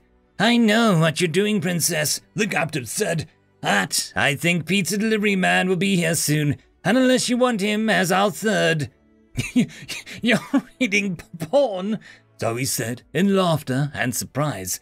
I'll have you know that it is great literature, the captain said, and just then the deck shuddered as they dropped from an empty L. Thank the nine, the captain muttered and dislodged Bubsy from his lap as he moved forward to the pilot's controls. Quirrell, you're with me, everyone else buckle up. The captain started flipping switches and opening the shuttle bay doors. Now we're never going to know if the pizza delivery man becomes their third, Tariff whispered, but just loud enough for the captain to hear him. Quiet, please, the captain ordered. We'll be making landfall in a few minutes, and then we're on our own until the nonsuch returns in a 7-day. As they grew closer to the planet, the island, shaped like a human symbol of a heart, grew in the viewport. The sky lit up with a rainbow of distorted light as the nonsuch reoriented and took off for the next planet. Steve's Island, Nerif said, and she could feel the excitement from everyone around her, without even using her new skills to read body language. I have one more question, Zoe, Nerif asked. How did you know that he was a male troll? What do you mean? Zoe asked. Well, it's easy to tell the females, Nerif said, but the males and the carriers look a lot alike. I wouldn't be able to tell them apart. So, how did you? There was a shocked silence from the seat next to her, and Nerif turned to look at Zoe. Bang me with a spoon, Zoe said. Didn't even think of her. I didn't know. End of chapter. All about the Limniads, Part 10. Water is dry. The Limniads have an awfully dry sense of humor for a species that spends so much time in and around water. In fact, most members of the aggregate do not understand when the Limniads are joking at all. In an effort to avoid damaging relations with trade partners, Limniads do not call out or explain their jokes to other species. When a trade partner corrects a Limniad, the Limniad will only thank them for the detailed explanation. If it would for the Limniad former members of the Dross team, it's likely their sense of humor would never have been exposed to scientific study. Dubic Review of Ontological Species Study. All about Limniads. Water is Dry. Published by Glass and Steel. All about Limniads. Translation Engine 3.1415. So, when are we landing on Steve's Island? Captain Rackham called back to the team. Do you know where exactly Steve died? Zoe asked. I do. You think there, then? The captain said. After starting the Isle of View, the next instruction says, to die will be an awfully big adventure, so, yeah. I think that's where we start, Zoe said. How many other people know where Steve died? Nerif asked. Good question. The captain flipped a couple switches and said, only my mate group. We got the message from Steve asking us to take him home. But when we arrived, he was already dead. The map and the note addressed to me were all that were on him. The note said, I did it. And your mate group wouldn't share that information with anyone else, even accidentally? Zoe asked. Sure, and they wouldn't share that information on purpose, Captain Rackham said. It would give no benefit to the group and would cost us dear. However, it's always possible that someone could be tricked into sharing that information. Our little subterfuge won't stand a chance if someone shared the information. But if they were only tricked, it's hopeful that this will still work. Hopeful, Alan said. That's one of my favorite words. Captain Rackham landed the ship and the bottom tip of the island as gently as Quirrell could have done. He stood up and headed back into the cargo area of the shuttle and pulled out some expedition suits. We have suits to deal with the heat. They're fully charged, so they should at least last for 10 days, and the nonsuch will be back before then, the captain said. Hopeful, and Al should, Alan muttered. All of my favorite words in one spot. Zoe pulled his suit on. Stop grousing, Alan, she said. If they weren't your favorite words, you should never have joined the expedition team. I like grousing, Alan said, and I never wanted to be on the expedition team. I wanted to be a lumberjack. Ow! Said Alan, rubbing his shin bone. What's wrong with being a lumberjack? Quirrell asked Zoe, since she was now the one that had kicked Alan. Not a thing, but Alan likes misquoting Monty Python, and that's an unforgivable sin, Zoe said. Unforgivable sins calls the reflex action of me kicking him in the shin. Just one of those things, she said with a shrug and a smile. So, Monty Python is a holy man to humans, Quirrell said. Nate snickered. That about sums it up. Monty Python, Zoe declared as she zipped up her suit, was the greatest comedy group to ever grace the human world and deserves our eternal irreverence. Ah, I understand, Quirrell said. Humor is sacred to humans. Nate finished putting his thermal harness on Fubsy and then zipped up his own suit. Things to watch out for: overeating, large amphibious reptiles, and rock slides, he said. And anything not caught by the first expedition team, Zoe added. Thanks, Mom and Dad, Alan said. We know the drill. Quirrell whispered to Tariff. Did you bring a drill? Tariff nodded back. I've got you covered. They all stepped out of the shuttle and Captain Rackham sealed up behind them. Zoe looked at him curiously. Captain Rackham, you served on a number of expeditions, haven't you? She asked. I have, he agreed, but I became captain on my own ship to cut out the middleman. It felt like too much danger for not enough reward, because too much of the fee had to go to the ship that carried us. One of my mate group helps the rate planets, so we know which planets we want for our expeditions, which ones have the greatest cost-benefit analysis for the group. Interesting, Zoe said. Maybe we should think about something like that for our group. Captain Rackham raised an eyebrow. I will take more than 6 of you to run a ship. As far as I can see, Quirrell is the only one amongst you with flight experience. Alan spoke up. I've got a little. Not as much as Quirrell, but some. Nate pulled out a map and looked at it again. This map shows a line starting at the bottom of the heart and heading straight up, about halfway up to the heart. There's another line. Give my regards to Broadway. Hopefully, we'll figure what that means when we get there. Nate looked up at the sky and then pointed out a direction. That way, I think. Think, Alan muttered, and there's another. Ow! He glared at Nate, who was looking innocently in a different direction. At least you two picked different shins, Alan said. You're welcome, Nate said. Helmet is on, and let's see how far we can get before we need to make camp. What is a Broadway? Tariff asked. It is a place on Earth famous for singing and dancing, Nate said. Not sure how that's going to turn into a clue for FTL treasure. The team, the captain, and the 2 bearer droids headed in the direction that Nate had pointed. This world had no magnetic north, but they were using the rising and setting of the sun as their east and west, and making them rest up as they went. Nate had point, with Alan and Quirrell behind him. Tara, Fubsy, and Nerif were in the middle, the 2 droids trundling along behind them, and then Zoe and the captain. Zoe walked beside the captain for a little while and then said, Captain, when we were looking for the troll in our cabin, how come you never suggested we look for a carrier? Didn't I? Captain Rackham looked surprised. You said he, and I'm sure I figured you were looking at both males and carriers. I didn't actually check which options you all were looking at, as my compad got passed around. Zoe said. When we stop tonight, we can check my compad for the photos of carriers, he said. Finding that mole will be a relief off my mind. Did you download your entire ship roster to your compad? Zoe asked, surprised. No, but, looked embarrassed. We can't connect to the nonsuch while she's in FTL, and even when she drops out in the next planet drop-off, if we contact her, the mole would undoubtedly be able to determine our position. Undoubtedly, Zoe agreed dryly. I'm not used to being away from my ship, he said, as by way of explanation. Guys, Nate called out from up front, I think we've got our Broadway clue. Zoe and Captain Rackham picked up the pace and joined the team in front of the rift that split in front of the path that they were taking. One rift was narrow and would be extremely difficult to travel through, and the other rift, oh, my sainted aunt, Zoe said, it's a Broadway. Bubsy came up to her and rubbed her head against Zoe's knee. Zoe bent over and scratched behind Fubsy's ears.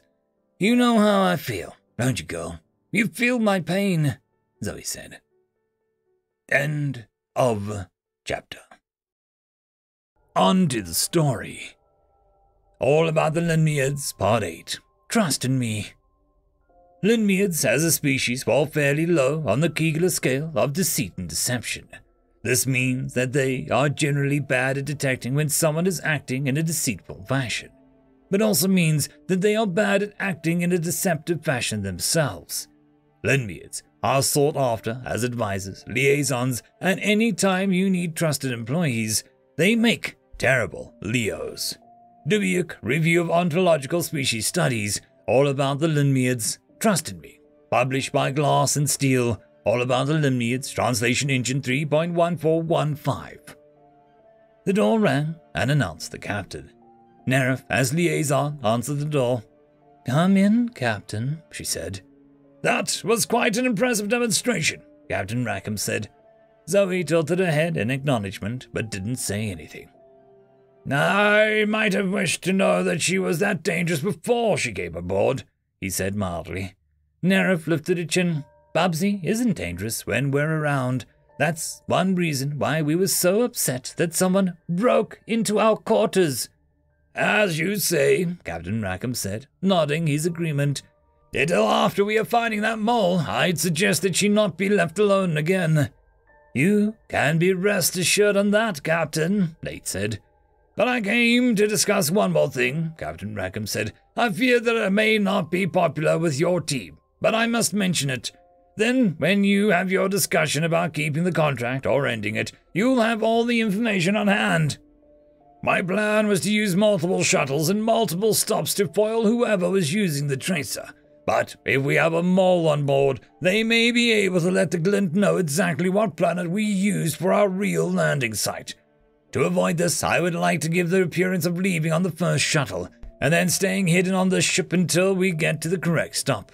I trust my mate group, and they will help us with the deception. But it means almost a week of staying in one of the shuttles in the bay, where the quarters are not as nice as this one." "Thank you," Nerif said.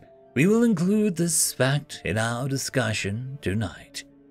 After the captain left, Nerif sat down and Fubsy climbed into her lap. "Well, end the contract or keep it?" she asked. "I vote keep it," Nate said. "If we turn down this job, we're asking for the glint to get the FTL drive first and be allowed fully back into the aggregate." "Just because they get the FTL drive doesn't mean they'll be able to figure out how it works, especially if it was created by a human," Quirf said. He saw Nate's face and smiled. "However, I vote with Nate. I don't want the glint to get their hands on it." Alan sighed. "I would rather not be in the same space squadron as the glint. I don't want them hearing my name, or thinking about me, or remembering me." He paused and then said, "But it sounds like it's too late for that." Jarl said, "Your past with the glint is not my war, but we are a team and I'll have your back. Whatever I can do, I will do with you. I vote with Nate, Quirf, and Alan." Nerif looked at Zoe, who nodded. "I guess it's settled then," Nerif said. "I'll send a message to the captain later on tonight. I would hate for the poor man to know just how quickly our group was able to make a decision." Her smile was small but wicked and made the other team members laugh. Over the next 2 days, they gave classes to the other 2 ships, warning them about the dangers of Fubsy. They took Fubsy on walks, lots of walks, all over the ship, to every nook and cranny that they could find, and some that were just stumbled over. Fubsy seemed to enjoy the walks, but if she detected the troll that had broken into their quarters, she gave no sign. Unless pausing to wash herself was a sign. In what was hopefully good news, Fubsy's color didn't change either. She was still charcoal black, and in the right light you could see the stripes of pure black on her fur. She didn't get any lighter, and she didn't get any darker. On the 3rd day, the Nonsuch dropped out of FTL with a distinctive quiver that you could feel through the floor. The team had packed their bags in preparation, and the door rang, announcing Rogers. "Captain's compliments, and he asks that you join him in the shuttle bay for the planet drop," Rogers said smartly, her hand to her head in what Nerif remembered was a salute. "Rogers," Nate said, "are you a member of the captain's family group?" "Just so," Rogers agreed. "Dr. Livesey will be giving you a pre-flight physical exam." Rogers paused and then said, "Dr. Livesey is also a member of the captain's family." Rogers escorted them down to the shuttle bay, which had 9 shuttles in it. The first officer was there to receive the last instructions from Captain Rackham. and Dr. Rackham and Dr. Livesey scanned them and pronounced them fit to leave. After the first officer and Dr. Livesey left, 2 more Trial entered the bay and climbed aboard the shuttle. "Give me your bracelets," the captain said, and held out his hands. After a moment of confusion, Quirrell's face cleared and he handed over his bracelet and took Bubsy's bracelet off of her harness. "You're taking the bracelets down to the surface so that no one can track us here. So that it looks like we went down with the shuttle," Quirrell said with a smile. The captain tapped the side of his nose with his finger and pointed at Quirrell. Everyone else handed over the bracelets, and the captain added his to the pile that he handed to 2 trolls that were to fly the shuttle planetside. He pulled one into an embrace, his hand on the back of their neck, and they touched foreheads. "Luck be with you," he said. "We don't need luck, John. You should know that by now," the female of the 2 said with a smile. The team and the captain climbed into Shuttle 4, while the 2 trolls headed off in Shuttle 1. Once the first shuttle left, Captain Rackham looked around the shuttle that would be their home for the next few days and said, "Not as nice a welcome as I'd hoped to give you, but I'm glad you decided not to end the contract." Nate was looking at the viewport towards the bay doors. "What were their names?" "The 2 on the shuttle," Captain Rackham asked. Nate nodded, not taking his eyes off the doors. "Ben and Alex," the captain said. He smiled almost apologetically. "We all love the old pirate stories of your world and have broken with tradition a little. Tradition says that we should take our names from our own mythology, but as a group we decided to take our names from yours." "Big group decision, huh?" Alan said. "How many weeks did it take for you to decide?" The captain smiled again. "Almost no time at all. It was our love for those stories that brought us together." Nate continued to stare out the viewport. "What happens if the Glint find them?" he asked. "Nothing," the captain said. "Nothing at all. The Glint wouldn't dare. They would be cast out from the aggregate completely." Nate snorted. "I never thought you as naive, Captain." The Nonsuch shifted position, pointing to the next planet and then entering FTL. Nate continued to stare out the viewport. "I hope you're right. I really do." End of chapter. All about the Limniads, Part 11. The Crackmore. Limniads have few predators on their homeworld. The biggest and most aggressive predator is the Crackmore. This amphibious reptile is 1.5 to 2 meters in length. It is an opportunistic predator and rarely attacks adults, but has been known to kill and eat children. The skin of the Crackmore is covered in a sonic-absorbing slime that makes it difficult for Limniads to detect while in the water. It favors lurking in dark places and then darting out and grabbing an unsuspecting Limniad. While attacks on adults are rare, it is capable of removing a limb from an adult. Crackmore have also been known to attack on land. While other species might use a creature like the Crackmore to frighten their children into good behavior, the Limniads do not. They are quite earnest in making sure their children understand the dangers of the Crackmore and how to fight it if they are attacked. The week review of ontological species studies. All about the Limniads, the Crackmore, published by Glass and Steel. All about the Limniads, translation engine 3.1415. "The thing I'm worried about," said Nate as he studied the map, "is that there are clues all over the map, and I'm assuming he put false clues so people wouldn't just skip all the middle part and jump right to the end of the hunt. But I'm also not confident that we're going the right way." "It seems pretty clear," Quirrell said, "but you can put a question mark on the map. If we're wrong, we'll start over at this point." "Fair enough," Nate said, and licked the pencil tip before marking the map. They turned to stare down at the wide ravine. Going down that ravine felt like a trap. "Have you ever read Kipling?" Alan asked. "I have," Captain Rackham said. "Me too," Zoe said. "Does this remind you of where Mowgli killed Shere Khan?" Alan asked. "The ravine where they made the cattle stampede." Zoe shook her head. "I really wish you hadn't brought that up." "We can't let the walls scare us off, right?" Nate said. "We'll just have to keep our senses alert and our minds on the job at hand. I've got point again." He started down the ravine, and they followed in their established order. As they walked down the ravine, it slowly descended, and the walls steadily grew higher. There were a few bends, so travel was slow as Nate checked them out. He also tried an experimental jump to see if he could jump high enough to get out of the ravine, but couldn't quite make it to the top. Of course, that's when they heard the hiss from behind them. Zoe froze and called quietly but urgently to Nate, "We've got trouble."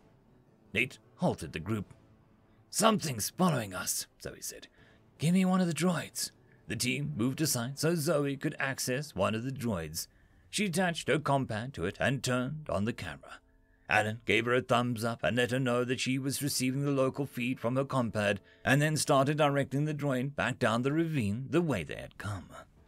Once the droid disappeared around the bend in the ravine, everyone gathered around Alan's compad to see what the droid saw. "Terror of the deep," Narif whispered as the image appeared on the screen. "Captain, since we are on a retrieval mission rather than an exploratory mission, are we legally clear just to kill that thing?" "What is it?" Alan asked, and Narif pretended not to notice that Nate had thumbed the power level up on his weapon. If it attacked the group, they were within their rights to kill it, no matter what kind of expedition that they were on. "It's a crackmore," Narif said, glancing away from the screen to look at Alan. At his blank look, she explained further. "A creature from the deep on our world. It slips through the water without detection and steals children. It can come up on the land and will attack anything that it finds." "Narif," Alan said, "we're not on your world. That isn't a crackmore." "It looks like a crackmore. It sounds like a crackmore. It is a crackmore," Narif said stubbornly. "Look," Nate said, though his weapon, like Zoe's and Captain Rackham's, was still drawn. "We knew that there were large amphibious reptiles on this world before we landed.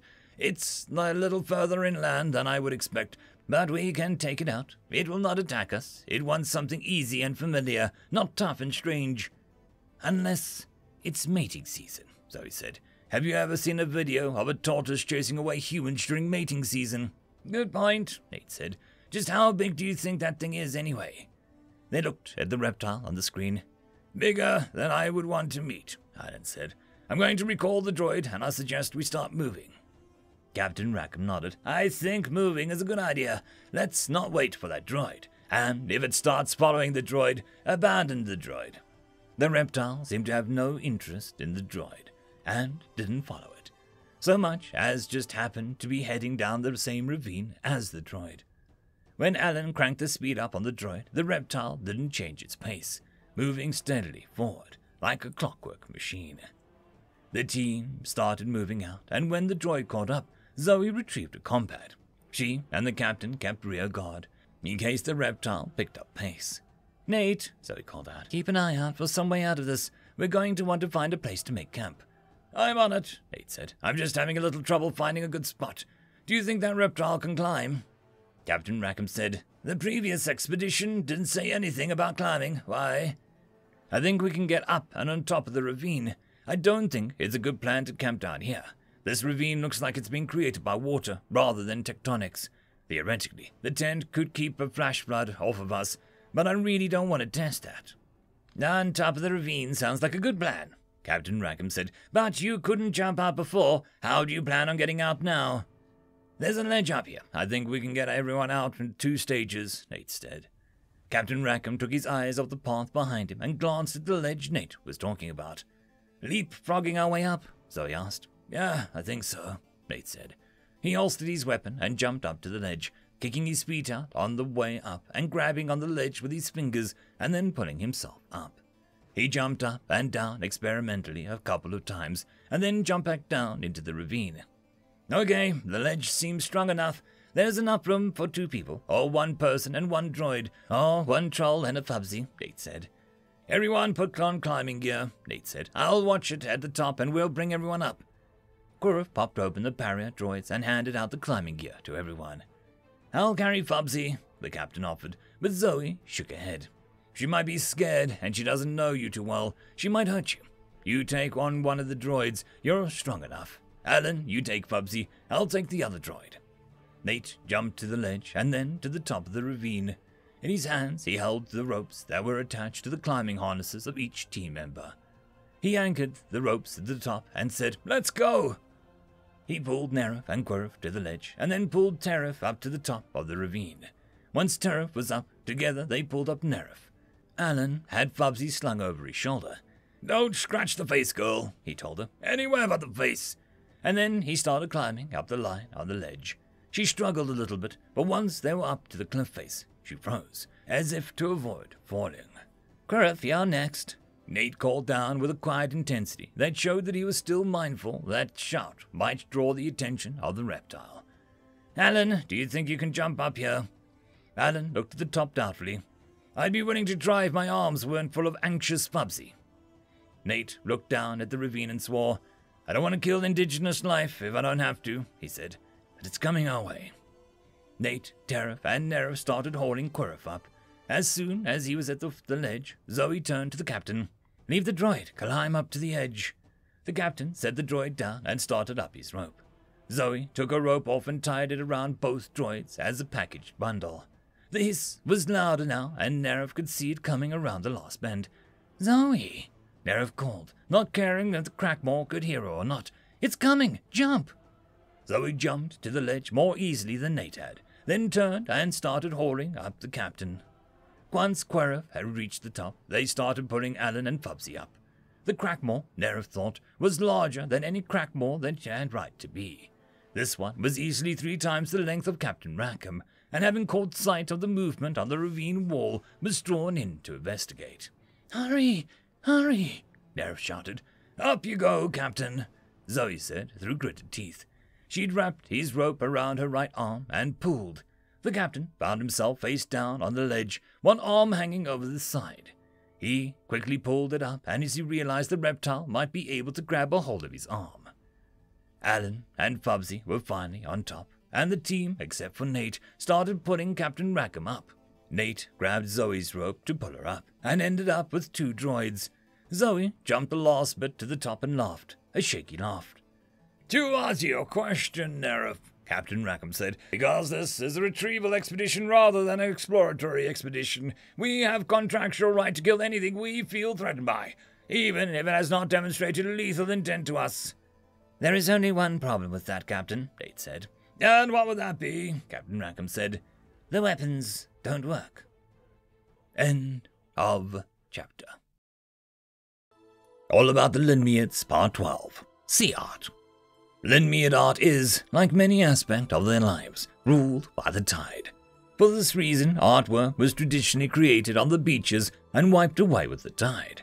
As time progressed, artwork was created in locations other than beaches, but it still wiped away with the tide, as calculated for the local area. The art styles are based on a range of seashells and sonar sound etching on the sand. If you ever have a chance to visit the Limniad homeworld, make sure to visit it during the Summer Art Festival to view these works of art before the tide washes them away. Dubiuk Review of Ontological Species Studies, all about the Limniads, Sea Art, published by Glass and Steel, all about the Limniads, translation engine 3.1415. "What the frack?" Alan drew his weapon and aimed it at the wall across from the reptile. He pulled the trigger, and nothing happened. Zoe pulled her weapon from her thigh holster and aimed near the reptile that was snuffling about where they had gone up the wall. She pulled the trigger, and there was only a click. She fired a second time, and the gun only whined. Zoe swore, and even Captain Rackham took a step back at the rage in her voice. She paused and looked at him. "How about you?" Captain Rackham didn't lean over the edge to see the reptile, but only pointed his weapon at the opposite wall, as Alan had done. Unlike the humans, Captain Rackham's weapon was made to look like a period piece from the 1800s Earth, but only had 1 barrel, which meant that he only fired modern rounds. He pulled the trigger, and his gun whined, and a piece of the opposing cliff broke off and fell to the ground, scaring the Crackmore wannabe off back down the way to come. Nerif watched as it ran away, but seemed to move faster than the Crackmores at home. The team quickly set upon their tent, inner and outer. Once inside the safety of the tent, Terif started unpacking his kitchen to prep for dinner, and the humans started inspecting their weapons. "I am really hating that mole right now," Zoe said. "When he broke into our cabin, he must have done it to sabotage our weapons, which doesn't make a lot of sense when you think about it." "Why not?" Well, generally speaking, a mole loses their value once they've been discovered. The only reason we even know a mole exists is because we caught him coming from our room. Why risk it? Just to sabotage our weapons. And why only ours? You three still have your blades, and the captain has his gun. So, it's not like we're unarmed and helpless. Zoe listed her questions on her fingers. Alan held out his hand for Zoe's gun, and she handed it over to him after checking to make sure that it was unloaded. Plus, if we hadn't seen the mole, we wouldn't have had to be hiding for a week. We would have been prepping for this mission, Nate put in. We would have tested our guns and found out this earlier, and still been alerted to the mole on the ship. Us? Yeah, we're not unarmed anymore. Tariff broke into the conversation. He handed out 3 of his chef knives, 1 to each. Tariff, your new knives, Nate said. He accepted the knife and dipped his head to Tariff. Thank you. Bubsy rubbed her head against Tariff's knee, and he bent over and gave her some pets, just the way she liked. It's not a big sacrifice, Tariff said. A little uncomfortable. I mean, our lives versus good food. He paused and smiled. Okay, maybe it's a big sacrifice, but it is worthwhile sacrifice. The humans and the Riffs laughed, though Captain Rackham paused for a second, as though he didn't realize that Tariff had been joking. Afterwards, Alan said, What really pisses me off is how easy this would be to fix on the ship. I've been checking the weapons, and basically, there's just a little piece of wedge between the hammer and the actuator. I could drill it out in just a few seconds on the ship. Here, it'll take much longer to jerry-rig a fix. Or, Tariff said, you could use my drill. Tariff pulled out a drill from his kitchen equipment. You really brought a drill, Quirrell said, surprised. I thought you were joking. Why do you even have a drill? Zoe demanded. Because, Tariff said, when I'm working with bones and bone marrow. Zoe held up a hand. Nope, never mind. Sorry I asked. You're a chef, and you have a drill for reasons. I have a blowtorch too, Tariff said meekly. I am not surprised, Nate said. As promised, Alan had the 3 guns repaired in minutes. But it was repairable, even if Tariff hadn't brought the drill, Zoe said. Yeah, I might have taken a day, though. The hardest part would have been assembling the drill that would operate fast enough to do any good, Alan said. So either the mole didn't know what he was doing, or he only wanted us to be out of the picture for a day, Zoe mused. Maybe the captain's weapon wasn't touched because he didn't know the captain was going. Or maybe he wanted us to be inconvenienced, but not killed, Alan put in. Well, I'm surely inconvenienced, Nate said. When they started setting up watches for the night, Nerif noticed that Zoe looked at Nate and then flicked her eyes at Captain Rackham. Nate did not exactly, but looking at him, Nerif knew just that he agreed to what Zoe had said. When Nate volunteered to keep the same watch and stand as Captain Rackham, so they could talk pirates in private, Nerif wasn't surprised. She made her way to bed and tried to watch Captain Rackham. Psychic or not, something about the captain had pinged Zoe, and Nate had agreed. Bubsy beeped and climbed on top of Nerif. Bubsy, you're too big to lie on me, Nerif protested. She moved Bubsy next to her and petted the kitten. Here, it's much better. Just petting Bubsy helped Nerif calm down from the day, and she fell asleep much faster than she thought she could. In the morning, there was no sign of the faux crackmore, as Nate called it. They ate breakfast while trying to decide if they were going to drop back down into the ravine, or try and walk along the edge for as long as they could. In the ravine, we're trapped, and there's the faux crackmore, Zoe said. But we might see the next thing on the map and not be able to see it from the lip of the ravine. Walking on the lip of the ravine, we'll have to carry the droids. They're all terrain droids, but I don't think that is what their designers had in mind, Captain Rackham said. We can't count on the convenient ledge the next time we need to get out of the ravine, Nerif said. What's the next clue on the map? Quirrell asked. Nate looked at it and said, Have a good trip. Of course, that's a clue if we're actually going to the right way. In the end, they decided on walking along the lip of the ravine for as long as they could, and let the droids walk whenever possible. They hadn't gone more than 20 minutes before they looked at a series of rifts that made up their path impossible. Well, the ravine it is, Nate said. Zoe and Captain Rackham rappelled down first, then the droids were lowered down, then Quirrell and Nerf rappelled down. Alan and Fubsy went next, though Fubsy seemed to know what was coming and wailed piteously all the way down. Tariff was last to rappel down. Nate unhitched the anchor ropes and tossed them down to where Quirrell started putting them away. Nate climbed down partway and then just jumped the rest. "Nailed it," Zoe said when Nate landed. "Gotta love low-gravity worlds," Nate said with a laugh. As they headed down the ravine, Tariff kept glancing back, checking to see the Crackmore was heading towards them. This time, the strange sound came from in front of them.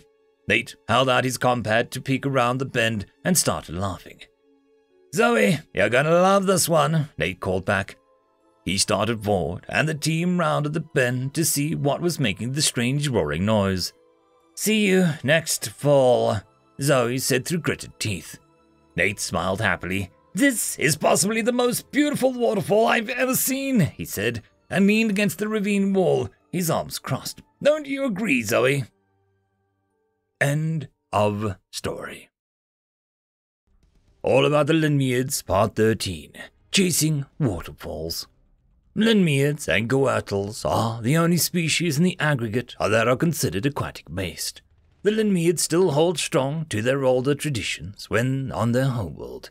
They are aquatic nomads and practice a sea-based hunter-gathering lifestyle, which easily provides them with all the nutrition that they need. This leaves a lot of leisure time, which they spend singing, creating art, and swimming. They are the only warm-blooded species in the aggregate that is born knowing how to swim. There are pictures of human babies swimming in water, but these are obviously works of fiction. We will be dispelling more myths about this newest species to join the aggregate in our upcoming book, The Care and Feeding of Humans. Revius Review of Ontological Species Studies, all about the Limniads, Chasing Waterfalls, published by Glass and Steel, all about the Limniads, Translation Engine 3.1415. Nerif looked at the waterfall. "At least we know why the Crackmore was headed this way," she said. Nate looked up, surprised, and pulled himself away from the wall. "I guess that makes sense. He seemed like he was far away from the water, but really his home ground was here." "So, what's the next stop on the map? We don't want to be here when he comes home," Nerif said, and edged a little closer to the ravine wall. Nate spread the map out over the body of one of the droids, so everyone could see it. "We're here where it says, 'Have a good trip,'" Nate said. "But this map has these quotes scattered all over the place, and lines that look like Steve let a toddler scribble on his map. We've been following this line, but if you keep following it, it curves back and joins the starting line again. In fact, they all do. If we stay on this line to the next stop, it says, 'By the sea, by the sea.' I'm not sure what this pun is for, but we didn't get the island's name until we saw it." Nate showed them the next stop of the map. Quirrell measured the distance with his hands. "That's about 4 or 5 days' journey," he said. "Through what looks to be a pretty tough terrain," Zoe agreed. "We'll be closer to the shuttle, though," Captain Rackham pointed out. "We've been walking into the center, but this leads us back to the shoreline." "Do you think we'll be able to get back before the ship comes to pick up the shuttle?" Tariff asked Captain Rackham. He chewed on his bottom lip, thoughtfully. "It'll be a close call, for sure, though it's not like they're only going to wait for a few minutes. It is my ship, after all." Nerif looked at the waterfall thoughtfully. The water was pouring down over one edge of the ravine and flowing further down the ravine in a small river. Evidently attracted by the source of water, there was a large amount of vegetation in the area. Giant segmented reeds grew in a thick clump near the pool that formed at the base of the waterfall. "Instead of days walking through the rough terrain," Nerif said, "what would you think about creating a raft to float down the river?" "That's freaking genius," Nate said, and he patted her on her back as he trotted over to the reeds. "Or," Alan pointed out, "it could be a really horrific idea where we are trapped on a small raft in the middle of a river with a giant lizard chasing us in the water." Nerif's eyes glinted hard in the light. "That's exactly where we want to be. Trust me." Quirrell had the most experience building rafts, and Nerif and Tariff had the most experience arguing with him about his ideas. Captain Rackham donated some of his climbing rope to lash the large reeds together, and Quirrell insisted on using 2 of the largest reeds as pontoons on the bottom of the raft. "So, Quirrell really loves these rafts." Zoe said to Nerif, as Quirrell was loudly explaining to Nate why the knots needed to be tied in a certain way. On our world, we build a lot of rafts as children, Nerif said. We build a lot of forts as kids, Zoe said. Pillow forts, blanket forts, snow forts. Oh, no, Nerif said earnestly. Our lives depend on them. We can swim from birth, but we don't have the speed necessary to avoid predators. We use rafts to get around from island to island until we're big enough to deal with the predators. We also use them for fishing, so that we can collect enough food without attracting predators or scavengers. We use them for housing and for storage. Nerif was working on several long, thin reeds while she was talking to Zoe. She was splitting one end down to the first segment in the reed. Bubsy was helping by grabbing the waving ends. What are you doing with that bamboo? Zoe asked. Bamboo? Is that what you call it? Nerif asked. In our world, we use reeds like this for all sorts of things, including fishing spears. I figure we should have some on hand in case the Crackmore comes back. Zoe sat down next to Nerif and grabbed one of the reeds and started splitting them with her and giving her a second target of attack for Bubsy. Nate evidently wanted to make a pirate flag for the raft, but was thwarted by the lack of materials. Captain Rackham was on guard, but was also, no surprise, in favor of a pirate flag and offering suggestions over his shoulder. Nerif spoke quietly to Zoe. Have you ever wondered why there are only 3 of us nesters? Zoe shook her head. I didn't know 3 was a small number. I haven't worked with a lot of Limniads before. Normally, Nerif said, there are 6 or 8 of us in a nest. There were 7 of us in my nest. The Crackmore ate 4 of our nest. She paused a moment, cutting the bamboo viciously. I hate them. I almost hope it attacks us. Zoe put down her bamboo and looked at Nerif with full attention. You aren't facing this one alone. We're here, and this foe Crackmore won't take any of us. Nerif set down her own bamboo and leaned over and hugged Zoe. We have each other's backs. I know it. I feel it through my whole being. The raft is ready when you are, Nate called. Alan and Nate had helped Nerif and Quirrell push the raft down to the water. Quirrell loves building rafts, Nerif said to Zoe. He was too young to remember that night, but I think he remembers something. He's always building bigger and bigger rafts. This one is pretty big, Zoe agreed. The droids were already on the raft when Zoe and Nerif gathered up the bamboo and moved to the raft. Bubsy followed without any encouragement. She hesitated at the water's edge for a moment and then jumped over the water and onto the raft.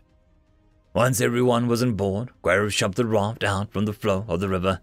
Come on, everybody, here we go, he shouted as they started down the river.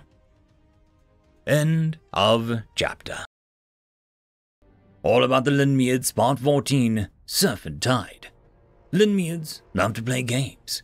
Her favorite game is called Surf and Tide and is played on a green and white checkered board of 12 by 12 squares. There are 24 pieces on each side, 1 green and 1 white, to match the board. Each piece has its own moving pattern, and the various complex rules of the game are an indicator that the Limniads are amongst the most intelligent creatures in the aggregate. Dubious Review of Ontological Species Studies, all about Limniads, Surf and Tide, published by Glass and Steel, all about the Limniads, Translation Engine 3.1415. The raft floated well and behaved itself as it moved on the water. Quirrell was not only the best raft designer of the group, but he actually understood how to guide it down the river. Once they drifted far enough away from the waterfall, the water calmed and became a smooth, flowing pathway. The river had an earthy smell to it, like a smell of water on the rocks on a hot day. The trees and reeds that surrounded the water had their own smell of rich green, but it was the smell of wet rocks that drew Nerif's attention. Nerif stood guard at the rear of the raft. She held one of the fishing spears that she had made. She held it loosely in one hand, while her eyes scanned the river, looking for any sign of the Crackmore. Nerif was doing the same up front, but Nerif knew the foe or not, the Crackmore was most likely to attack them from behind and under the water. The rest of the team were stationed around the edge of the raft, just in case. Bubsy didn't care about the smell or the Crackmore. She had walked to the edge of the raft to drink some water, and she moved back to the middle where Quirrell was piloting the raft. First, she leaned against him, and then finally fell asleep, her chin resting on his foot. After many hours, Tariff sniffed in the air. "I smell the ocean," he called out. Nate took a long sniff and said, "I do too." He pulled up a map and said, "Pretty soon we should be at the next clue, probably just over those bluffs." He pointed to where some sand dunes were laced with green weeds, with the sound of a soft surf behind them. And something bumped the bottom of the raft. Nerif swore. She'd taken her eyes off the water for just an instant, distracted by the talk of the ocean. There was another bump, a little bigger than the last one. Nerif was pleased to note that Quirrell was still piloting, though he'd picked up the spear with his other hand. Tariff was poised to throw his spear, and the faux crackmore became visible. Nerif herself was holding her spear, ready to throw. Quirrell was steering the raft towards the left shore. The raft shattered again with another bump, this one bigger than the last. The ropes that bound the bamboo still held, but a couple of smaller bamboos splintered under the impact of something underneath. Nerif shifted a spear in her hand, rotating it a little for the best grip. When the long, dark shape slid out of underneath the raft, deep and near the bottom of the river, she threw her spear with all of her strength and wished just for a moment that she was as strong as Zoe. Zoe and the rest of the team had fired their weapons into the water, but Nerif could see at a glance that they hadn't accounted for the way the water bends light. She picked up another of her spears and stood, waiting for another shot at the crackmore. There was another bump, but this one was caused by the raft bumping on the shoreline. "Off! Off! Off!" Nerif chanted. "Everyone off!" She was still watching the water intently. Unlike the shore of the beach, the river stayed fairly deep, even at the edge. A dark shape flickered in the deep water and then lunged up through the water to attack the craft. Nerif screamed. In another life, her scream might have been one of fear. Here and now, as she faced the crackmore, her scream was primal and defiant. She leaned back and threw the spear with every bit of her being. Her muscles, her blood, her heart were all poured into the spear. Then she threw at the crackmore as it broke the surface of the water, pieces of the river raft still in its mouth. Her spear plunged deep into the eye of the crackmore, and that alone would have killed it. But as she backed away and it dropped down back into the river, 2 more spears appeared in the body of the crackmore, and a volley of shots echoed past her and found their home in the body of the crackmore. "River monster," Nerif reminded herself. She was shaking, and Zoe came up to her and pulled her away from the shore. "Nerif, answer me, are you okay?" It was Zoe's voice, and from the level of volume, it probably wasn't the first time Zoe had asked. "I'm okay," Nerif said, her teeth chattering. I've never felt like this before." "It's probably just the adrenaline," Zoe said. "Here, sit down. Over here. Wear this blanket. It'll help." Are you sure?" Nerif asked. Her chattering grew worse. "I am," Zoe said calmly, while looking at Nerif. "If it's one thing humans know how to deal with, it's the shock and its aftermath." Alan walked up to Nerif, and Zoe headed for Tariff. "Wow, Nerif," Alan said. "I've never heard anyone yell like that." "I think we found the ship," Nate yelled at them from the top of the dunes. "Okay," Alan said. "Maybe I've heard one person yell like that." Everyone in the team, including Fubsy, headed up to the top of the dune. It was a pretty standard short-haul ship, but the cone for the FTL drive wasn't located at the bottom of the ship. It was on the nose of the ship. Captain Rackham held his compad up in the air and searched for a connection. He didn't make a whooping noise when the compad connected to the ship. He ran his hands over the compad, and the door turned and indicated light to green and slid open. That's when he made the whooping noise. "Anyone care to join me on Steve's ship?" Captain Rackham asked. They all moved to the ship, though Captain Rackham was inside first. That's when he whooped a second time. "I found the FTL drive," he called back to the team, "but I'll need some help getting it out." Quirrell and Alan stepped up their pace, so they were the second and third into the ship. Tariff and Nate were the next ones to go in. Finally, Zoe and Nerif headed to the door. Nerif paused, one hand on Zoe's arm before they went into Steve's ship. "Zoe, lend me its don't have adrenaline, Nerf said. End of chapter. All About the Limniads, Part 15, by The Beautiful Sea. Limniads have a fascination for other cultures. This fascination and respect is part of why the Limniads are such a successful traders. There's also something the Glint could learn in their interactions with other cultures. They learned this technique from the Glint. Dubiuk Review of Ontological Species Studies. All About the Limniads, by The Beautiful Sea, published by Glass and Steel. All About the Limniads, Translation Engine 3.1415. Zoe glanced at Nerev's face and shrugged. Sorry, adrenaline is a human name. What do you call it?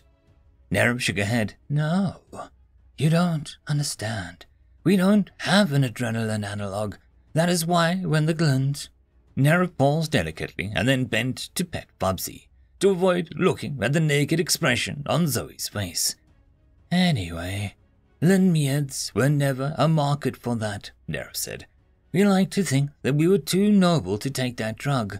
But I wonder, if we had been able to use it, would we have been as noble? Zoe took a deep breath. Well, something happened to you. It looked like adrenaline.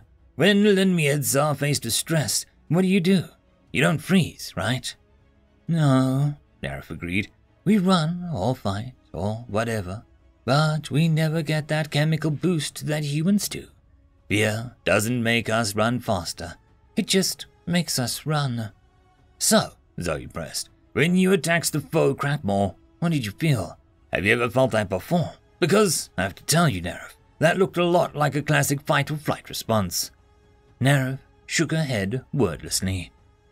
You've never felt that before, Zoe said. No, Nerf said. She paused a long time and then said, it was scary. Scary because I felt powerful. Scary because I would like to feel that again. Zoe laughed. Some of it was false, but most of it was real.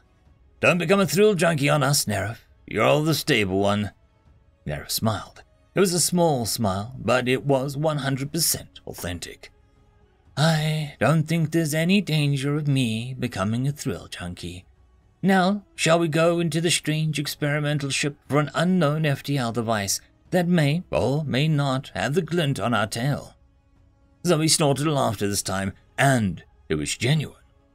I guess the idea of becoming a thrill junkie is kind of pointless when this is the life we're leading, right? Bubsy stood on her hind legs and stretched her paws up to Zoe as far as they would go. She could reach past Zoe's waist. Come on, you silly girl, Zoe said and picked her up. Let's go look at the ship. The interior of the ship was pretty much what Neref had expected, though perhaps a bit more cluttered. It hadn't crashed precisely, more like just had a hard landing. But that didn't account for the clothes tossed in a variety of places, or the empty food containers that just dropped anywhere handy. There was one that was overturned on top of the ship's microphone. Zoe picked up one of the empty food containers as Bubsy started expressing an interest in it. I wonder how long he stayed here before heading out to the point. He'd sent a message to be picked up. Why not just stay with the ship? It would offer shelter, at the very least.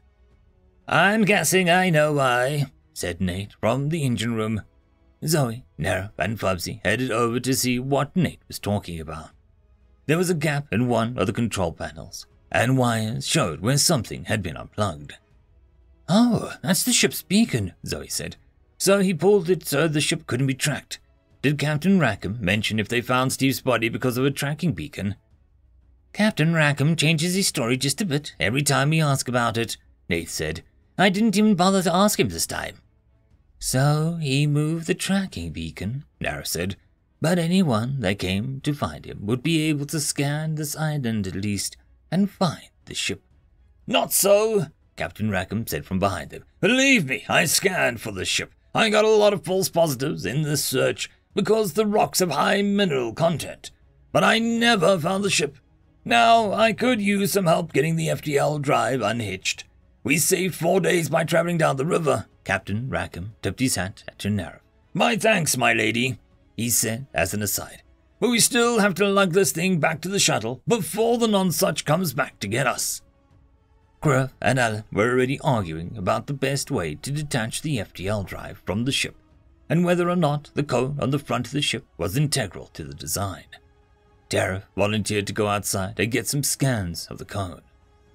Nate walked over to the FTL drive, picked up one of the tools sitting next to the drive, and gave it a smart rap with a wrench. It made an unmusical gong noise, but it did break through to Quirrell and Alan's argument. Boys, stop arguing, Nate said, and twirled the wrench. You'll clearly remove it like this. And he started working at the bottom of the drive, where it was bolted to the floor. Quirrell and Alan gave each other a shameful look, and then grabbed wrenches of their own and joined Nate. It wasn't an argument, Alan finally said. We were just having a passionate discussion. Alan, if that's what you think a passion is, you need to spend some more time finding friends when we next hit planetfall, Nate advised. Alan blushed, but smiled and didn't argue with Nate. There's something very weird with the cone, Tariff announced when he came back into the ship after a few minutes. I can't get a focus on it, much less scan it. Captain Racken pursed his lips in thought. Leave it, he said. We have the FTL drive. If it turns out that we need that cone, we can come back. But the drive and the cone will be too much for us to manage if we try to haul them both out at the same time. I'm not even entirely sure that we can get the drive down to the shuttle. Nate waved his wrench. Don't worry, I have that part. I have a cunning plan. After successfully removing the mounting bolt from the drive, Nate stood up and put the wrench back, while Quirrell and Alan finished working on their bolts. The only thing I don't get, Nate said, is that last clue, by the sea. Even after we found it, I don't get what that clue means. End of chapter. All About Limniads, Part 16. Surf the Waves. Limniads are well known for their relationship with their home world and a non-sapient species known as the Crackle. These tentacled creatures are curious and tradable. Limniads insist that they make excellent pests and fishing companions. Crackle can even be trained to help drive fish to where the Limniads are waiting with their fishing spears. Limniads are also fond of a sport where they are pulled through the surf by their pet Crackle. Points are awarded for grace, speed, and color combinations of the team as they dart through the waves. Dimick Review of Ontological Species Studies, All About the Limniads, Surf the Waves, published by Glass and Steel. Translation Engine 3.1415. I've got it, Nerif said. By the sea. It means he left a ship by the sea, on the shoreline. I don't think so, Nate said. Steve wrote B-Y-E, and that means so long, farewell, goodbye. Maybe he's just a bad speller, Tariff said. Nate frowned at the mat. I hope not, but it just seems like it should be more. Tariff and Alan worked at removing the bolts a little longer before they popped off. Bubsy came over and inspected the new bolt-shaped cat toys, and Alan swooped in to pick them up before she could eat them. Captain Rackham said, My friend Steve was dying, I think, when he made this map. Maybe he was thinking about his own mortality, saying goodbye to the world, as it were. There was a moment of silence in response. Then Alan rocked the FTL drive experimentally. Wow, that's heavy, he said, and Nerf wasn't sure if he meant the captain's comment or the FTL drive. Nate tried it too. Yeah, good thing we won't have to carry this thing back to the shuttle. Zoe cocked an eyebrow at Nate, who smiled. Don't worry, I have a plan, like I said. Nero started picking up the trash from the floor, the seats, the console, and the mic, and tossing it into a non-functional trash recycler. What are you doing? Quirrell asked. If we're spending the night here, I don't want to spend it sleeping in someone else's old trash. Especially... She held one container up and sniffed cautiously at it from a distance. If it smells like this. If we're sleeping in the ship tonight, Zoe said, I don't think we'll need to set up a tent. But I'm open to trying to set it up around the ship if anyone wants it. Tariff wrinkled his nose. I don't see any point, especially since I'm not sure we have enough to go around the whole ship. Zoe nodded. It's dicey. We may have to belay enough, but I really don't see the need for them. And if we're sleeping indoors, it may be our last chance to get a full night's sleep between now and when the nonsuch comes back for us. Nerf noticed that Zoe was looking at Nate when she sent this, and then glanced at Alan as she finished. Sure as a swallow always lands skin side down, Nerf thought. Zoe, Nate, and Alan are keeping a watch tonight, but don't want anyone else to know. Tariff served dinner, and while they were eating, Nate said, Captain, can you tell us about Steve? What kind of man was he like? What is your best memory of him? Captain Rackham said he spoke down on his plate, wiped his mouth and smiled. Steve was crazy, pure and simple. He was an exchange student at our school and the first human I ever met. Smart as anything, and even back then loved two things, pranks and adventures. One time, the head of the school told him he couldn't enroll in a coding class because he didn't have the requisite classes. Steve hacked his way into the school system, added his name to the roster for the class he wanted, and then changed the name of every other kid in the roster to Steve. When the head of the school came to extract him from the class, Steve said that he was signed up for the class and they must be after the other Steves. Since Steve was the only one whose full and correct name was on the roster, the teacher said he could stay. Captain Rackham smiled. He was a good guy. I don't know how he ended up doing off-books work for the Glint, but with Steve, the surest way to get him to do something was to tell him that he couldn't do it. After dinner, while Tariff was serving dessert, Nerif toyed with the setting on her compad. After something delightful that Tariff called Death by Chocolate, Nerif, Bubsy, and Zoe went to sleep in one of the cabins. How come you get Bubsy? Tariff asked. Because we're having a girls' cabin, Zoe said, and Bubsy is a girl. Also, Nerif did all the cleaning, so she gets to have Bubsy tonight. I cooked, Tariff grumbled quietly. You can have Bubsy tomorrow, Zoe promised. Nerif picked the bed on the left, and Zoe took the bed on the right. Bubsy moved back and forth between the two, settling on Nerif, and then, after a few minutes, moving over to Zoe, and then back again. Nerif tucked her combat under her ribs and finally fell asleep. At about 1 in the morning, Bubsy booped Nerif on the nose. Bubsy, what are you doing? Nerif asked, and rolled over. Bubsy started licking Nerif's feathers. Nerif pushed Bubsy away from her head. Ugh, Bubsy, that's icky. Nerif pulled the cover up over her head. Bubsy pounced on Nerif's feet under the blanket. Bubsy! Nerif sat up as the compad started vibrating. Bubsy started washing herself, and Nerif turned off the alarm on her compad. She looked over at Zoe's bed and saw that it was empty. Is that why you were trying to wake me up? Nerif said, as she petted Bubsy. Now, where did Zoe go? Let's go find her and see what she and Nate and Alan are up to. Nerif opened the cabin door, and Bubsy followed in front of her, as cats do. The rest of the ship was dark, and Nerif tapped her combat and used the light of the compad to shine a light around the main cabin. Zoe was sitting in one of the chairs and turned her face away from the light. Nerif, turn the light off, she said. Nerif thumbed the light down and sat down next to Zoe. What are you three up to? Nerif asked. Zoe looked at Nerif and smiled. You caught that. I don't know if I should be impressed at your insight or ashamed that we didn't do a better job at hiding what we were doing. Bubsy jumped up on Zoe's lap with a thump and oof from Zoe. We don't trust the captain. I like him. I think he's funny. But I don't trust him, Zoe said. So we're just keeping watch, just in case. End of chapter. On to the story. All about the Limniads, Part 17. Timing. Limniads in a given family group have a slightly different sleeping schedules. One person may be an early riser, another stays up very late, while a third one may wake for a few hours in the middle of the night for no discernible reason. This ensures that someone is awake at all times in any given family group, which ensures that they are less likely to be caught unaware by a crackmore. It also makes for ideal watch and guard schedules if there are any Limniads on the expedition team. Be sure to take their schedule into account when setting a watch list.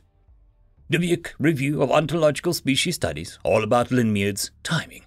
Published by Glass and Steel, all about Limniads. Translation Engine 3.1415.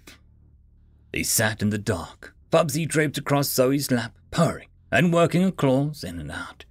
After a long time, one of the cabin doors opened and Captain Rackham stepped out into the main cabin. He moved easily through the dark, heading towards the outer hatch of the ship. After sitting so long in the dark, Nerif's eyes were well adjusted to the lack of light, and she could see him reach his hand out for the electronic lock. Captain Rackham, Zoe said, and the captain froze. Zoe slid the lights up, and Captain Rackham turned to face him. Zoe, Nerf Bubsy, I didn't realize that the girls' cabin was actually going to be the main cabin, he said.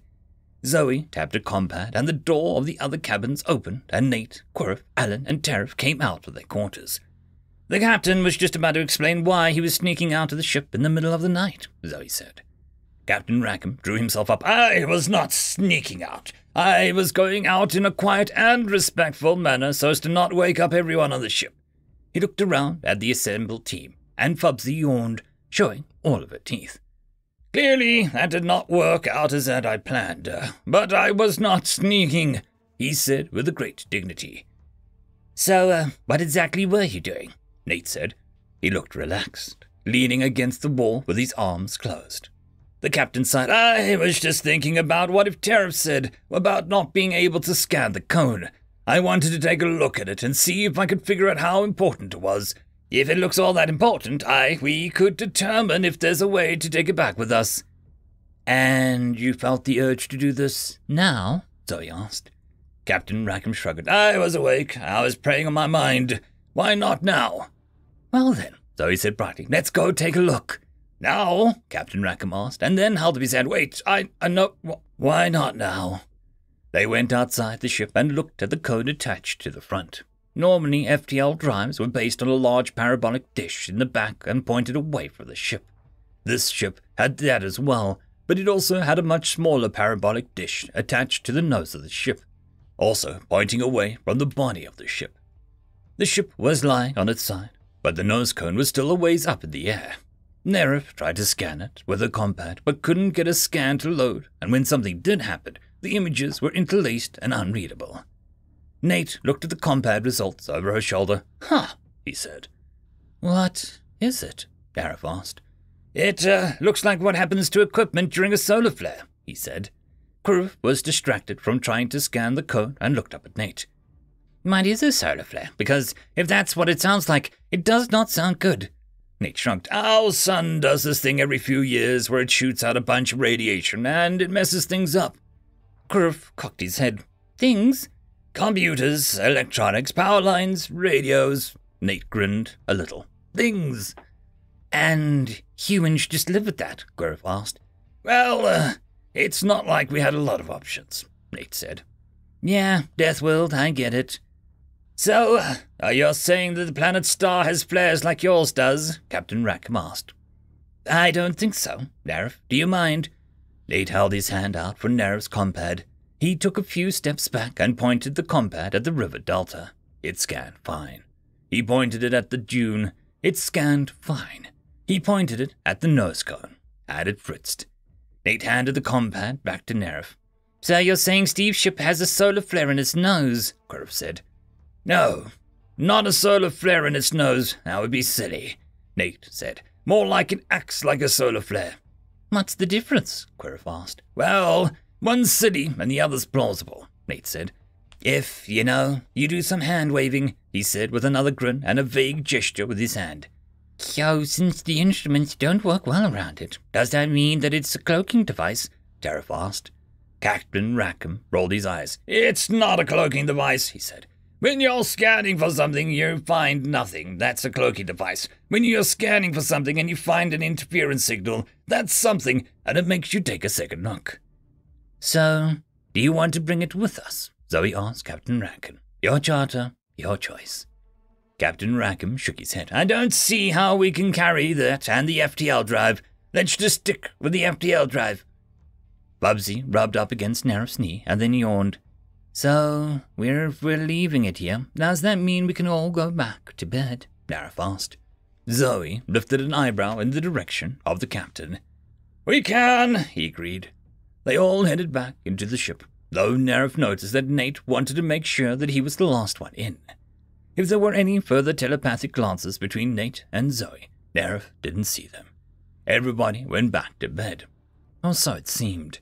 And Nerif fell asleep with Bubsy stretched out next to her. Bubsy reached out one long leg and touched Nerif's face with her paw, as she was falling asleep. In the morning, Bubsy took it on herself to wake Nerif with another face boop. Nerif scrubbed her face and yawned, shaking her head. She looked at Zoe a little grumpily. How can you seem perfectly fine after being up in the middle of the night? Nerf asked. Zoe laughed. Humans need sleep, don't get me wrong, but we can deal with a certain amount of sleep disruption. What Nate said last night about the radiation from your star, was that true? Nerf asked. Zoe paused in putting on her boots and looked at Nerf. Sure. Why? Do you think that nose cone thing is spitting radiation on us? Nerf asked. Zoe shook her head. That was one of the things Tariff checked for yesterday, when he did his initial scan. Then why does Nate think that the nose cone is like a solar flare? Tariff asked, hugging Fubsy for a moment for comfort. First, who knows why Nate does anything? Second, he didn't say that it was a solar flare, just that it affected our instruments the way a solar flare does, Zoe said. When they went out to the main cabin, Tariff was laying out breakfast, and Quirf and Alan and Nate were already eating. Nice of you to join us, Nate said, but guess who isn't joining us this morning? Zoe glanced at Captain Rackham's cabin, and the door was open. That rat bastard, she said, and her tone was almost admiring. End of chapter. All about the Limniads, Part 18. Naked Trust. Limniads have few body taboos. They are comfortable both with and without clothes, don't ever wear swimsuits, and are relaxed about touching and being touched by others. They also memorize body taboos of other cultures, so they don't accidentally offend the one of their trade partners. Dweck Review of Ontological Species Studies, all about Limniads, Naked Trust, published by Glass and Steel, all about Limniads, Translation Engine 3.1415. After breakfast, which might have been a little more rushed than usual, despite the respect that Tariff's cooking deserved, the team left the ship to track down Captain Rackham. They tried leaving Fubsy in the girls' cabin, but Fubsy made her displeasure known both loudly and pitifully. Nerf looked at Zoe. I can't do it, she said. Zoe rolled her eyes. Fine, we'll bring her along. Bringing a kitten on a tracking job for a rogue captain. I'm sure there is no way for that to go wrong. So Fubsy came along too. As they stepped out of the ship onto the beach, the wind had picked up and ruffled Nerf's feathers, as well as kicked up the sand and blowing it across the dunes. I assume you already checked to see where his comrade is, Zoe said. Alan nodded. Yeah, in his cabin. When we found out he was gone, we reran the surveillance to see what we could see. Nerf asked. There were surveillance videos?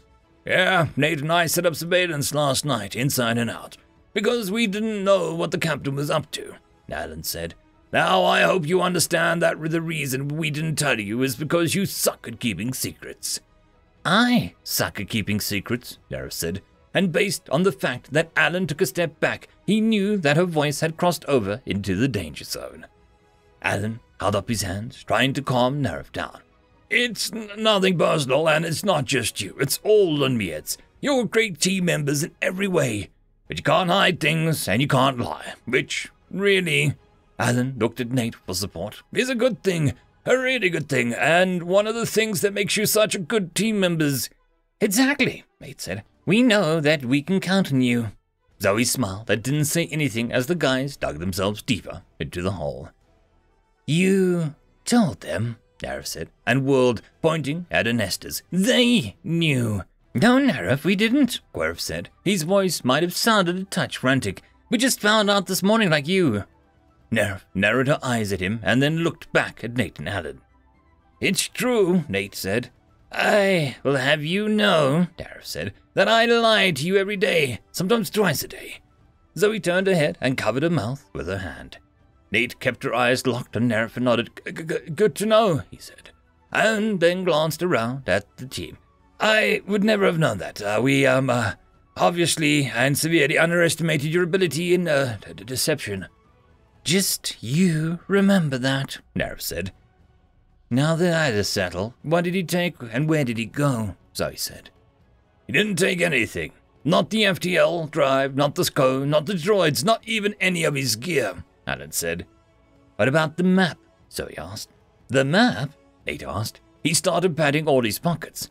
Yes, the map, Zoe said. Did he take the map? He might have taken the map. Nate said as he stopped patting his pockets, and Zoe sighed. I still have an image of my comrade, Tariff said. Nate leaned over, grabbed Tariff's head, and pulled him down for a kiss on the forehead. I knew there was a reason to keep you around, besides your great cooking and handy culinary skills, Nate said. Tariff pulled his copy of the map up and beamed it to the other compadres. Okay, Alan said. Based on the surveillance, he was headed that way. Alan pointed from the river delta. So that means, Nate said, holding his compad to align with the captain's route, that he was heading for the shuttle, everyone said. Nate turned the map around and said, the shuttle, by way of the seashore. The team set out along the sea strand. If the captain had left any tracks, they would be wiped away by the wind and possibly the tide. Small cliffs rose on their right as they headed south to where the shuttle lay. The sand was wet enough that the wind didn't pick it up and blow it into their faces, but drops of water from the ocean did pelt them. Nerif tasted the salt spray on her lips and thought of home. We should move faster, she said. The tide is coming in, and we don't know what lives in this ocean. Before they had gotten much around the outer curve of the island, they could hear someone yelling for help. The captain was sitting in the ocean, water up to his waist. I thought you'd never come, he said. Nate swore and darted out to where the captain sat. Zoe and Alan were right after him, and the riffs close behind. The captain's leg was trapped under a rock slide from the cliff. There were a few smaller rocks around him, where he'd evidently been able to remove some of the rocks. He was sitting up and otherwise seemed well. Are you hurt anywhere, except your leg? Nerif said. The captain shook his head. It's just my leg that's hurt. I'm sure glad that you got here before the tide came all the way in, though. I was afraid I was going to have to learn to grow gills. Alan, Zoe, and Nate started moving and tossing rocks from the captain's leg. It was a small rock slide, but Nerif looked at the tide and the amount of rocks and turned to Anestas. Perf, Tariff, go back to the ship and see if you can locate the breathing mask, she ordered in a low voice. Be as quick as you can. Take Bubsy with you. They turned and started running for the shuttle, Bubsy scampering alongside. Nerif turned back to the humans. She wasn't nearly strong enough to get rocks out of the way. She crouched down next to the captain. What were you doing out here by yourself? She asked. I knew we couldn't go back to the river route, he said. I wanted to see if going to the seashore was a better plan than trying to walk for days in the ravine. And, why did you decide? Nerif said with a smile. That this way is much nicer, more scenic and not as rugged, if you watch out for rock slides, and one of the reasons this world got a rating of 3. I think it's a perfectly fine choice, he said. He pulled the map out from the upper pocket of his shirt and put it in Nerif's hands. You hold on to this for me, will you? He said. He looked at the tide and the amount of rocks that the team had been able to move and said, Friends, that's enough. I don't want you to risk your lives over this. Like hell, Nate said. We're just getting started. I am the captain, he said. I'm ordering you to leave. Alan laughed. I'll spare you the details, but we don't take orders well. None of us do. Not anymore. Captain, Harris said. Really, there is no need for these heroics. The boys have gone back to Steve's ship for breathing gear. The humans know how to swim and are strong enough to move the rocks, and I will breathe for you if the boys don't get back in time. A particularly big wave engulfed the captain's head, and he shook his face, leaving drops of water in his beard. As you say then, my lady, the captain agreed. Alan took a deep breath and dived under the water to dig around the sand under the captain's leg. Zoe and Nate exchanged grim looks of determination and grabbed a big rock together to move it. When the next wave came in, Nerif took a deep breath and dipped her head under the water and found the captain's face and exhaled into his mouth. As the wave retreated, the captain gasped for breath again. I think we can pull him out, Alan said. Zoe and Nate moved to grab the captain under the arms and pulled. For a moment, it seemed that nothing happened. And then, the captain broke free. They pulled him to his feet, and he staggered a little. Nope, that leg's not going to work, he said. No problem, Nate said. We got this. We do it all the time. He shot a grin at Nerif, and then he and Alan picked the captain up between them and started heading back to the ship. Nerif and Zoe followed behind, bracing themselves as the wave came by. I feel terrible, Nerf said. When I heard the captain had left in the morning, I'd assumed the worst. We were sitting around, eating breakfast, and he was trapped out here. He could have died.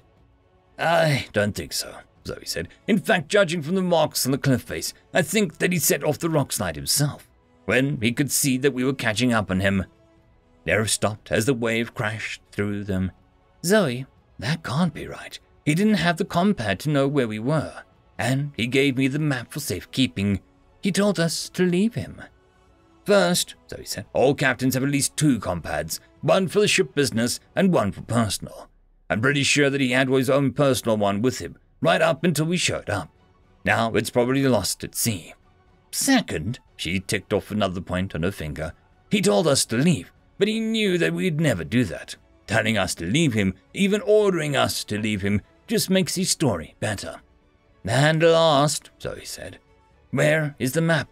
Nerf fished a sodden mass of paper out of the pocket of his suit. I rest my case, Zoe said. He gave you paper and told you that it was a map. We'll never know what it was, but I can guarantee that he didn't give you the map. He's got it, and he's probably in a protector to prevent damage when he gets submerged by passing wave. Zoe stopped and looked up, locking eyes with Nerf. Trust your instincts, Nerf, she said. You thought he'd run off on us for some reason. Trust that. He did. Part 19. Healing Techniques. Limniads, unlike most other species in the aggregate, actually heal faster in seawater. It's called wet wound healing, and seems to result in faster healing and fewer scars than traditional healing. There have been a number of attempts to replicate this style of wet wound healing on other species with limited success. Limniads state that this is the mother of seas that make their waters more healing than just plain seawater. New studies are underway to see if there is some microbial action at work in the Limniad sea water. Dubious Review of Ontological Species Studies, all about Limniads healing techniques, published by Glass and Steel, all about Limniads, translation engine 3.1415. As Nate and Alan carried Captain Rackham back to the ship, Quirf and Turf hurried towards them with masks slung over their shoulders. Bubsy wasn't with them. What happened? Turf asked at the same time Quirf did. Is he okay? His leg is hurt, Alan said. We've got him. Where's Bubsy? We convinced her to stay in Nerf and Zoe's cabin, Turf said. I think that she decided she'd rather be there than back in the surf. And we brought the masks, Quirf said, holding out a bunch of masks like a catch of fish. Then he looked at the captain. It looks like you don't need them now, though. Taking the captain back to the ship was much faster than tracking him from the ship had been. A low-cloud cover had moved in, which cooled things off nicely and suggested that there might be rain. But none fell until just as they reached the ship. Zoe entered the ship first, sprinting ahead of everyone else. Once Nate and Alan brought Captain Rackham in, Zoe called to them from the medical bay, and they carried the captain back to her and put him on the table. Zoe sliced open the captain's pant leg, and Nerif bit back a gasp. Captain Rackham, Zoe said, I don't know anything about troll physiology. How bad is this, and what kind of treatment would you recommend? Captain Rackham propped himself up on one arm with a grimace and looked at his leg. His red skin grew paler, and he lay back down on the table. Scan for broken bones, I think, he said. Nothing we can do about any breaks right now. Spray foam on the cuts. Start back for the shuttle tomorrow. We should take the seashore route. He closed his eyes, and his voice grew softer. Not sure when the tides go out here, or for how long. Should have checked that before I left. While the captain was been talking, Zoe was scanning the captain's leg. Nerif, what do you think? Zoe said, and beamed the scan to the large video wall. See here and here. This is what a good leg looks like. But here, the scans of his right leg show dark and light spots that I don't see in his left leg. Nerif nodded. I see the spots. What does it mean? Zoe leaned against the wall. I have no idea. I don't even watch medical shows, and unless Quirf or Terif are hiding medical skills that none of us know about, I don't think there's any way for us to know. Everyone looked at Terif, who he looked up to see everyone staring at him. What? He said. I don't have secret medical degree. Of course not, Terif said, then turned back to Zoe. I think the only thing that we can do is get him back to the shuttle as soon as possible. We will continue scan his leg and see if anything changes. The medical gear on the shuttle will at least have been designed for trolls in mind. Nate and Tariff had been applying pressure to the cuts on Captain Rackham's leg, while Quirf sprayed foam to sterilize and glue the cuts shut. Captain Rackham lay still on the table, but his breathing seemed steady. Gradually, his color returned and he regained consciousness. Nerf leaned over to him. "How are you feeling?" "I've been better," he said, and then put his hand behind his head and smiled. "I've been worse too. I remember after my first wedding, I thought I was gonna die." "Do you feel like you can sit up a little?" Nerf asked. "I do," the captain agreed, and Nerf adjusted the bed to move into a sitting position, while still trying to leave his leg slightly elevated. Since the bed had evidently been designed for human-sized bodies, Captain Rackham's feet hung over the end of the bed. Nate walked up and compad showing Tariff a copy of the map on it. "Where did you—" the captain started to say, and then glanced at Nerf. "Oh, you scanned it. Clever girl." Nerf shook her head. "I didn't have time to scan it. I'm afraid the one you gave me was destroyed by the water. Tariff had this copy on his compad." "Well done, Tariff." "Thank you, Captain," Tariff said, blushed a light shade of purple. Nerf remembered that he and Quirf had been fetching breathing masks when she and Zoe had talked about the captain's deceits. Tariff still liked the captain. "We've been checking the map over," Nate said. "Because the river curved around, we're actually pretty close to the shuttle. If we were in all good shape, we could make it there by tonight. But since you're injured, Captain, I think that we should set off at first thing tomorrow. We can probably make it to the shuttle before dark." "You're not going to carry him back to the shuttle at a dead run, are you?" asked Nerf, slightly horrified. It had taken 2 humans to carry Captain Rackham back to the ship. "No, but I have to modify my cunning plan a bit," Nate said. Nerf could just hear the capital letters when he said it. Someone had let Fubsy out when they had gotten back to the ship, because she walked over to Nate and scratched out, begging to be picked up. Nate handed the compad over to Nerf and picked up Fubsy, rolling her on her back to give her tummy rubs. When she had enough, she grabbed his hand with her claws, not as gently as one could wish, and Nate set her back down on the floor. "We have to work on it today, but it should be ready for tomorrow," Nate said. "We'll still be able to take the FTL drive with us, right?" Captain Rackham asked. "We're trying to work that out right now, but if not, we'll leave the FTL drive here and take you to the shuttle," Nate said. "No, we need to take that back with us. It's our payload," Captain Rackham explained with a smile. "Once we get to the shuttle," Nate said, "we can come back and get it. You'll probably be more comfortable in the shuttle sickbay." Nate gestured to the captain's feet sticking out from the bed. "I would at that," Captain agreed. Nerf joined the boys outside the ship later in the day. "Look, you stupid droid," Nate yelled to the droids. "Work together. Do you understand? Left, right, left, right." The droids were walking around the ship with Quirf's raft tied to the top of them. "This isn't as hard as a potato sack race," Nate yelled, "and Alan's won 2 of those." 3, Alan said, not looking up from the compad, "but I think I have a code worked out. Stand back, just in case." Nate hastily stepped away from the droids. Alan beamed commands from the compad to the 2 robots, and Nate whooped with joy when the droids started walking in tandem. "We still need to cut the raft down to a smaller and more manageable size," Quirf called out. "What is that contraption?" Nate looked up and grinned. "It's called a palanquin. It's for carrying royalty. But I think it will work to carry our wounded captain and the FTL drive too." End of chapter.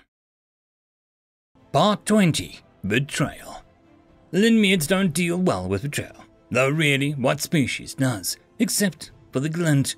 They have shown a magnanimous graciousness in the face of their own adversity with the aggregate. Limniads, however, have shown a disturbing tendency to hold grudges weeks and even months after the incident. The Week Review of Ontological Species Studies, all about the Limniad betrayal, published by Glass and Steel, all about Limniads, translation engine 3.1415. The next morning, Fubsy booped Nerf on the head to wake her up. "Fubsy, what are you doing here? you were sleeping with Tariff last night." Nerif rubbed her face and tried to pull her early morning thoughts in order. On one hand, it had been very lonely not sleeping with either Fubsy or her nesters. On the other hand, she did love being able to roll over without worrying about squishing anyone else. Fubsy booped Nerif again, and Nerif noticed that Zoe was already gone from her bed. Nerif got dressed and stepped out of her cabin. There was a bustle of activity and packing, while Tariff was serving a warm breakfast that looked like inkfish wraps. Nerif grabbed one gratefully and looked at Tariff, who was packing away his cooking kit. "How's the captain doing?" she asked. Tariff shrugged. "He seems fine. Zoe scanned his leg this morning and she said there wasn't any change. We'll be taking off in a few minutes. Zoe said that you were already packed and to let you sleep until just before breakfast." "Thanks for using Fubsy to wake me up," Nerif said after swallowing her bite of warm inkfish.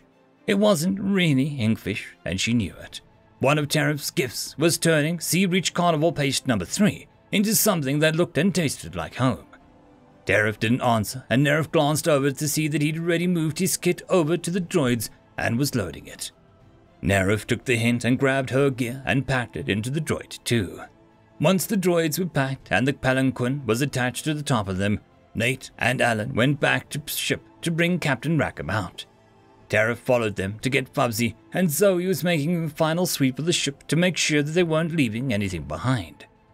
Kurif and Nerif waited by the droids. Then Kurif said, "The captain's been lying to us, or hiding something from us, hasn't he?"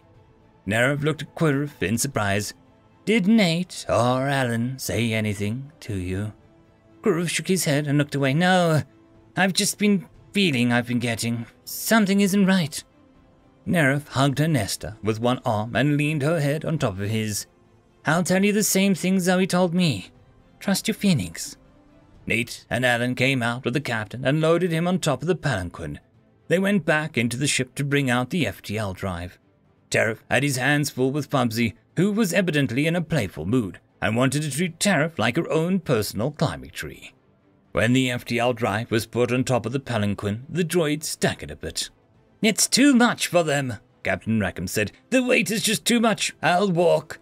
He started to move off the palanquin and winced when he moved his leg. "You'll stay right there is what you'll do," Tariff said, from under Fubsy's attempt to climb onto his head. Tariff turned to the group. "We can take the captain to the shuttle, and then some people can come back in here and get the FTL drive." "Not a plan," Captain Rackham said, as everyone else said no. "Okay," Tariff said, with only a blink at the strong response. "How about we stay here? Kurif and one or two of the others go get the shuttle and bring it back here." Kurif shook his head as Captain Rackham said, "The shore isn't big enough to land the shuttle. She's not one of your fancy VTOLs. That's how we were able to afford so many shuttles." "Look," Nate said, "it's time. The droids are fine. They're just finding their feet with the additional weight. Aren't you guys?" Nate bent over to address the last part of the comment of the droids. "See," he said, "they're fine. We're going to have to get along if we want to beat the tide." All in all, the walk back to the shuttle wasn't bad at all. There was a moment when Fubsy refused to walk on the sand, but Tara picked her up and carried her. After a few minutes, she forgot that she didn't like walking on wet sand, and only remembered that she didn't want to be carried anymore. At one point, she jumped up onto the palanquin next to Captain Rackham, and the droid staggered again, but regained their footing. "Come on, Fubsy," Alan said. "Come down off of there. Leave the nice captain alone." Fubsy jumped out in exchange for the pet's promise by the wheedling tone of his voice. "She was fine up there, Alan. If she wants to be carried again, you're the one who's going to have to do it," Tariff said. "She may have been fine," Alan said, "but I don't want to stress the droids with anything additional. See?" Alan showed the droid diagnostic that he'd been viewing on his compad, and Nerif saw instantly what had Alan worried. "Do you think there's enough power for them to make it?" Nerif asked. Alan shrugged. "It looks close. By the middle of the day we should have a better idea. We may have to unload some things from the droids. Their batteries just weren't expected to hold this much weight." By the middle of the day, it seemed much clearer that the droids probably wouldn't have enough power to make it all the way back to the shuttle. "I think that the sand is harder," Alan said. "That and the extra weight, and not being able to recharge through even a little solar charging. Alan shrugged. They broke for lunch. The cliffs had given way to dunes again, and the palanquin was removed from the droids in the hope that they could get a little extra power from solar charging. While Tariff made lunch, everyone else unloaded their things from the droids. Zoe seemed to have no trouble leaving her stuff behind. Nate loaded a few things into his backpack. Alan piled everyone's stuff and built a cairn to protect it. "In case we come back," he said. The one that had the hardest time was Tariff. He stroked his knives. "I just got them," he said. "They're such a nice set, and balanced perfectly. They keep a great edge. Watch this." He tossed a leaf in the air and swiped at it with his cleaver, and 2 pieces drifted down to the ground. Bubsy promptly grabbed one of the leaf pieces and then split it out and rubbed her face with a paw. "We'll give your knives a special spot in the cairn," Alan said. "Right on top, so if we come back, they'll be the first things you see." Tariff nodded glumly. "I just don't want to watch." He turned his back on the cairn as Alan put the kit in the cairn.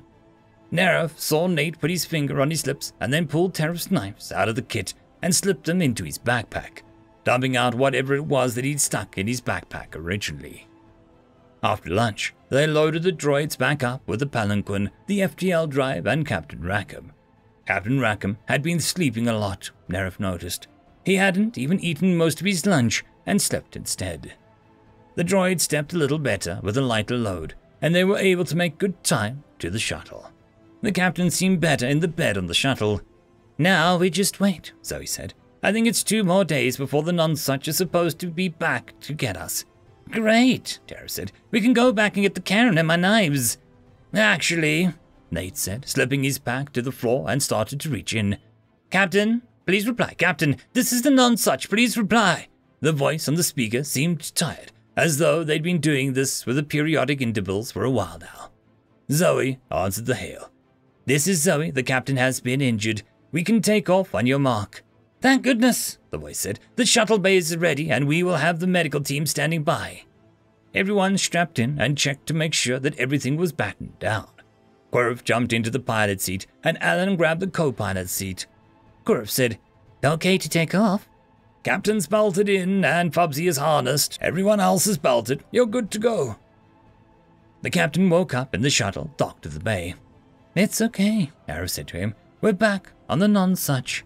"About time," he said in a grumpy voice. Quirf opened the shuttle loading door, and Alan headed out to coordinate the medical team. He stopped at the top of the ramp and lifted his hands. "What's this?" Zoe said, and reached for her weapon, but it was too late. The medical team boarded the shuttle, weapons at the ready, and Captain Rackham hopped out of the bed. "Is everything ready?" he asked Dr. Livesey, and the doctor nodded, but cast a guilty look at the expedition team. "What is the meaning of this?" Nate demanded. Captain Rackham turned to Nate. "No matter what happens next, have faith." Tariff said, "But your leg." Captain Rackham smiled. "Trolls are tough." End of chapter. When entering into a contract with another species, either as an expedition team or as a trade partner, Limniads like to celebrate with a sharing of food. If that food is special to either side, so much the better. The Limniads are widely known as a species able to tolerate the widest range of foods. There are rumors that humans are true omnivores, but these rumors will be finally settled in our next book, The Care and Feeding of Humans. Devik Review of Ontological Species Studies, all about Limniads, Tea and Sympathy. Published by Glass and Steel, all about the Limniads, Translation Engine 3.1415. Captain Rackham picked up Fogsy, and one of the trolls started putting manacles on them, one by one. Neref's mouth went dry. The threat was implicit, though all he did was pet her. Bubsy didn't seem to mind, and rubbed her cheek against Captain Rackham's beard. "Don't be foolish," Captain Rackham said. "I want to get through this without anyone getting hurt. I am having you restrained until we can put this whole episode behind us." Neref could see the muscle in Nate's jaw working, and for a moment she was afraid the stories were true and that Nate was going to inject acid on everyone. Instead, he just spoke, but his voice was so flat and calm that it made Neref's mouth go dry. "You're making a mistake," Nate said. "One which you will regret.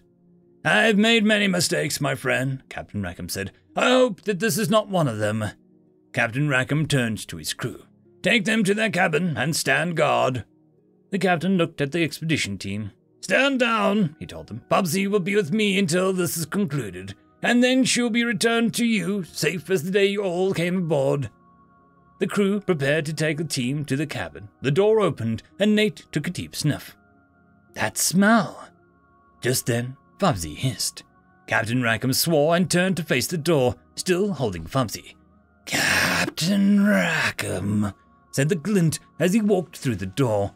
Are you prepared to turn over the FTL drive? I will kill you, Nate said as the glint turned to face him, amusement clear on his face.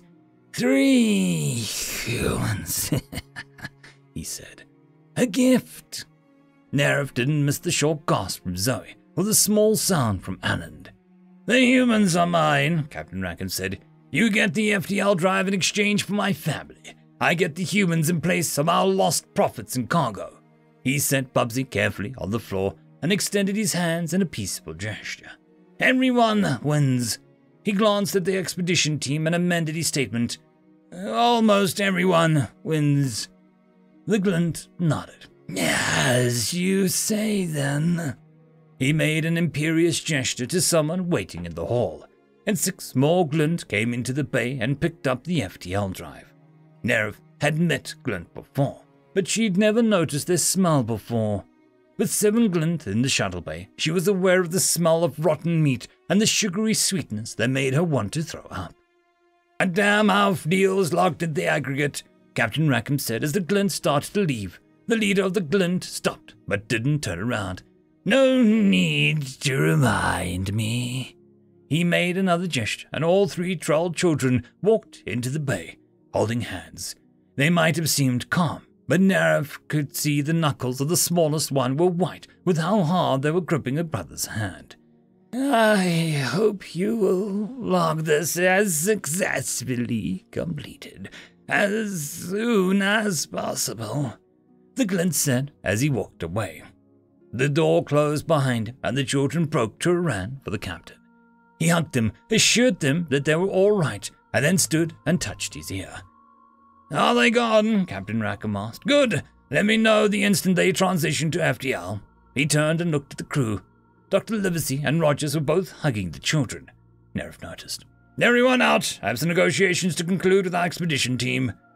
The children were hustled from the room, and the rest of the crew left. Rogers paused at the door. Are you sure you've done a cost-benefit analysis on this? She asked. Captain Rackham nodded irritably. And logged it. Go. You the children. Captain Rackham turned to the team and bowed. Not the curtly, flashy bow that he greeted them with when they boarded the ship, but simple bow of apology. I know that I have earned death at your hands. I accept it, but I hope that you will listen to my story, and maybe we can find a negotiation that will not require my death, Captain Rackham said.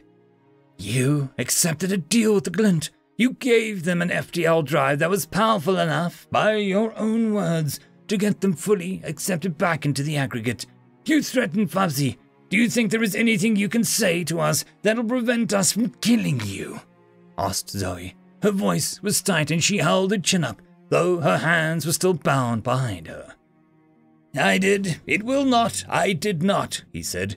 He unfastened Quirf and handed him the keys and gestured at the rest of the team. As Quirf released Nate leapt across the room and in one smooth move seized one of Tariff's knives from his backpack and barreled into the captain, knocking him to the floor. Nate held the knife to the captain's throat. Give me one reason to not kill you. Revenge, Captain Rackham said, still lying. Revenge against the Glint. Nate, Tariff said, I really like that knife. I won't be able to use it again if you get the captain's death on it. Nate pulled the knife away from the captain's throat and stood up. He turned back to Tariff and handed him the knife. Surprise, Nate said. I saved your knives for you. Thank you, Tariff said gravely. The captain stood up and said, Will you hear my negotiation? Nate looked at each person and read their faces and turned back to the captain. We'll still probably kill you when you're done. First, I have not lied to you, though I have not always been completely forthcoming. Alan muttered. I think we figured that out. Captain Rackham didn't hear Alan, or pretended not to. My friend Steve actually invented the technology that would allow an FTL ship to land on a planet years ago. He sold it to me, and I have found it very useful in certain situations for our business. Alan snorted. I'll bet.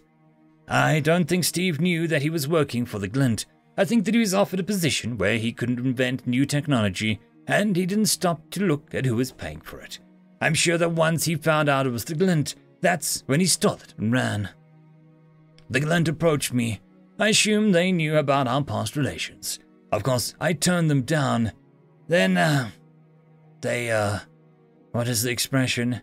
Made me an offer that I couldn't refuse. They kidnapped 3 of our children. Captain's tone was even, but Nerv could see the hard look in his eye. He might be playing it calm and relaxed, but his eyes revealed his true feelings. They proposed a deal. They get Steve's FTL drive and I get our children back. They were even agreeable to lock it with the aggregate, leaving out the details of the kidnapped children, of course.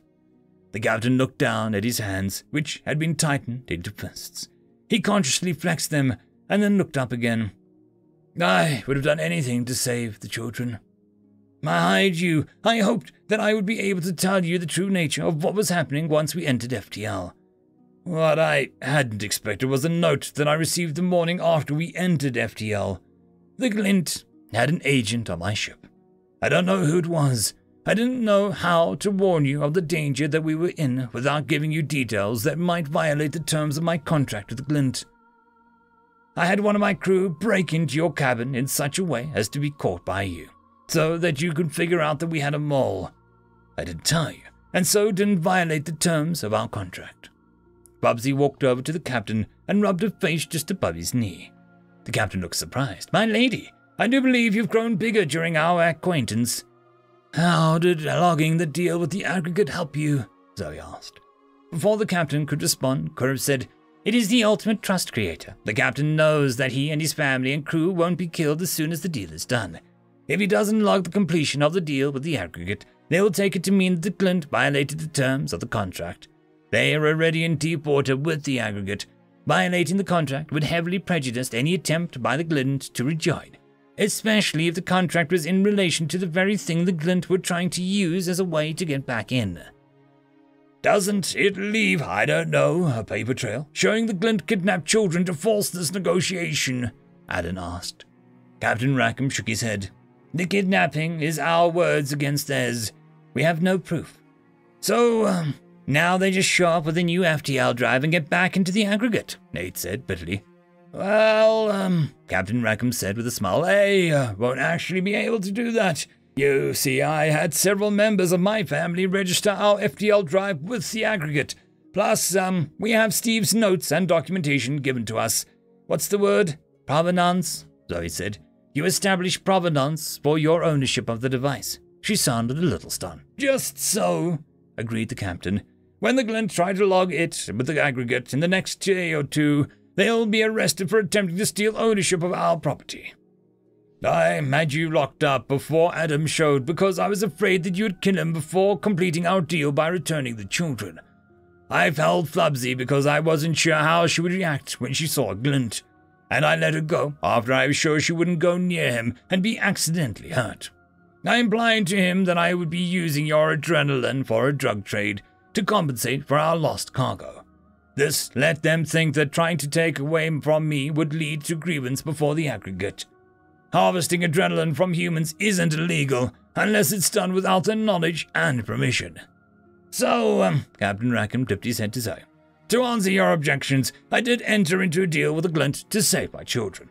Giving them the FTL drive will not give them a path back into the aggregate. I did not threaten Trubsy, and I never will. I would like to propose a new contract. Join my crew, at least long enough for us to exact revenge on the Glint. They should never be allowed to think of using children as coin again. Zoe glanced at each team member. We'll need to discuss this overnight. We'll have an answer for you in the morning. But one question, who damaged our weapons? The captain shrugged. I haven't caught the real mole. I assume that he was the one that did that.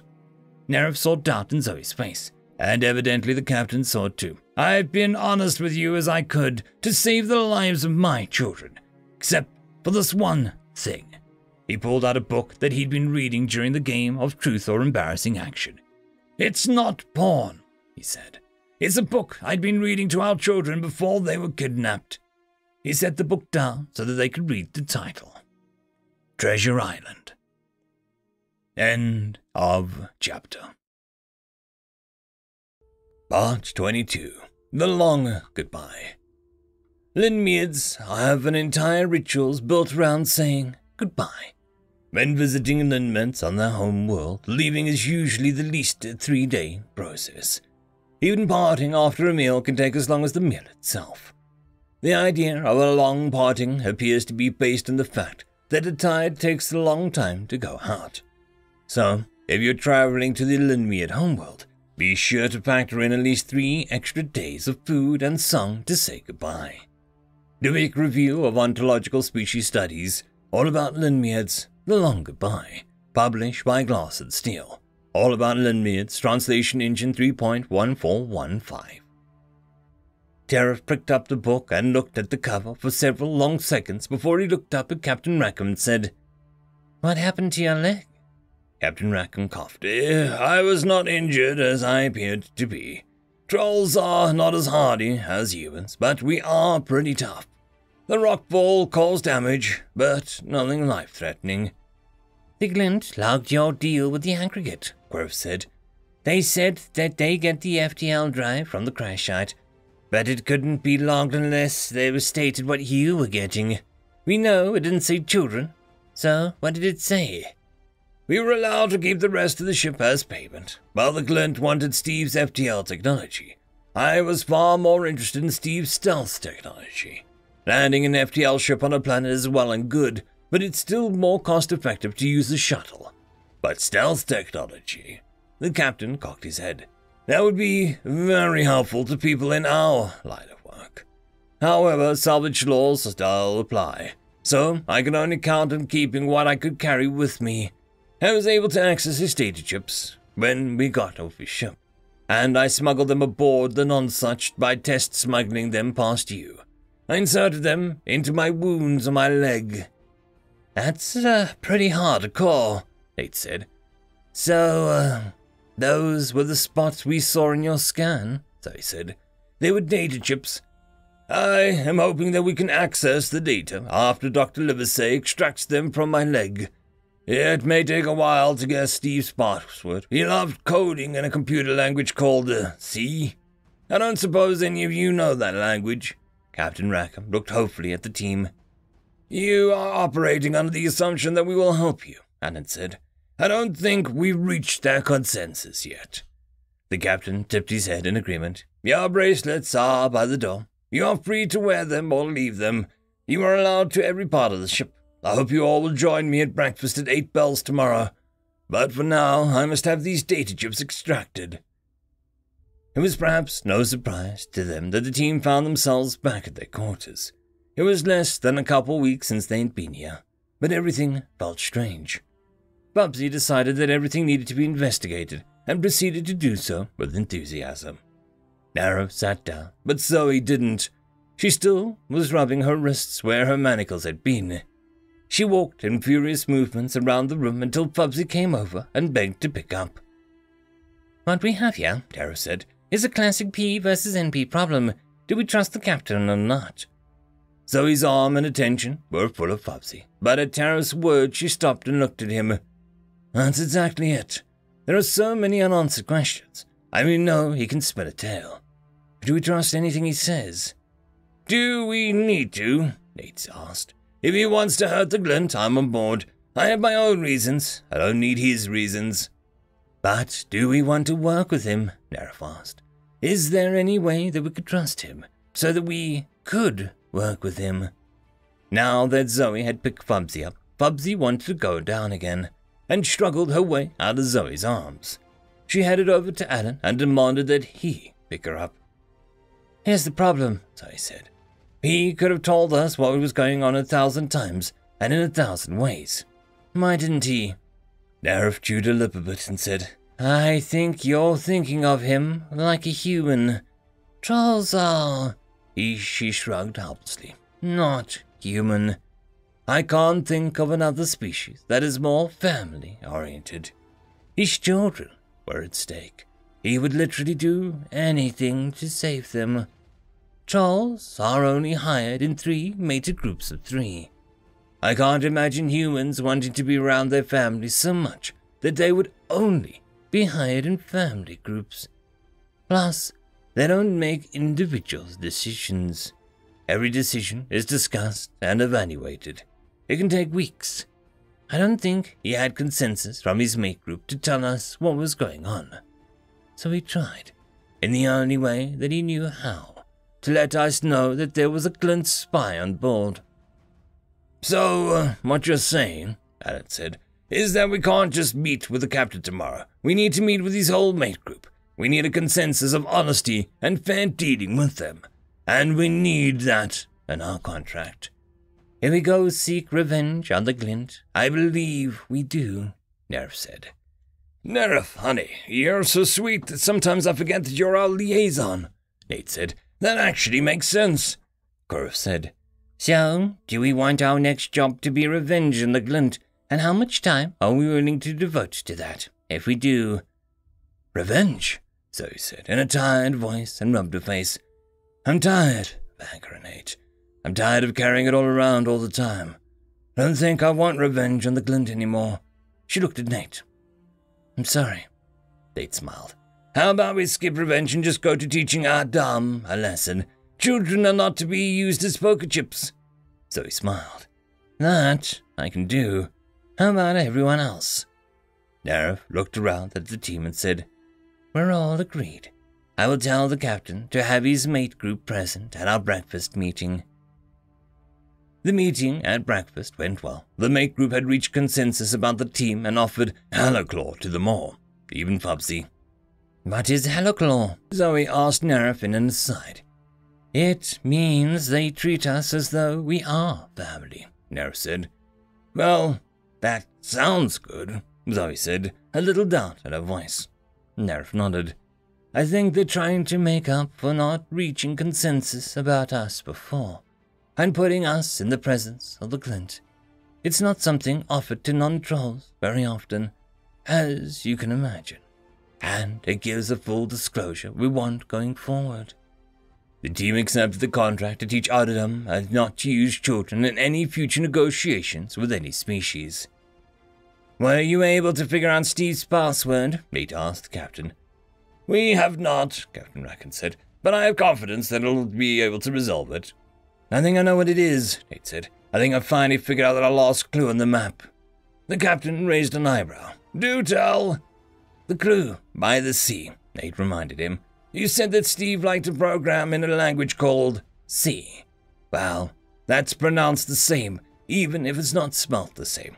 And you said that it's pretty contrary. The clue said bye, and the opposite of bye is hello. And when you're learning to program, the first program you create is... Nate pointed his hand at the captain and awaited. Captain Rackham shrugged. Zoe groaned and said, Hello, world.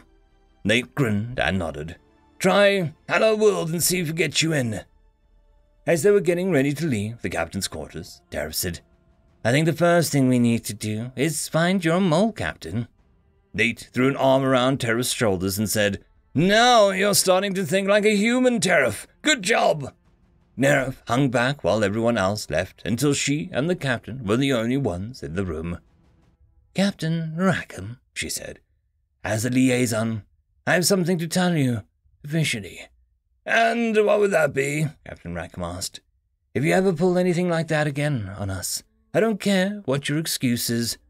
I will kill you, and I will say that it was an accident, and everyone will believe me, because I am a Limniad, and it is well known that we are terrible liars.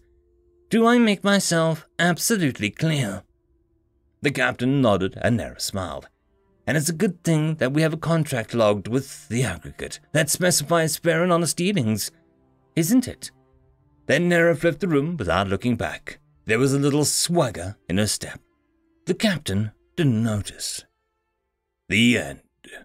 Just a quick shout out to the T5 peeps. Bob the Dragon, Crab Lobster, Datamagnet, DuckMachine, Mezec, Try Again 95, Feudic Jarl, Astraya the Dreamer, Casper Arnholtz, Maxwell, Ithilia, Meridian 117, and Jordan Buxbaum. Thank you very much.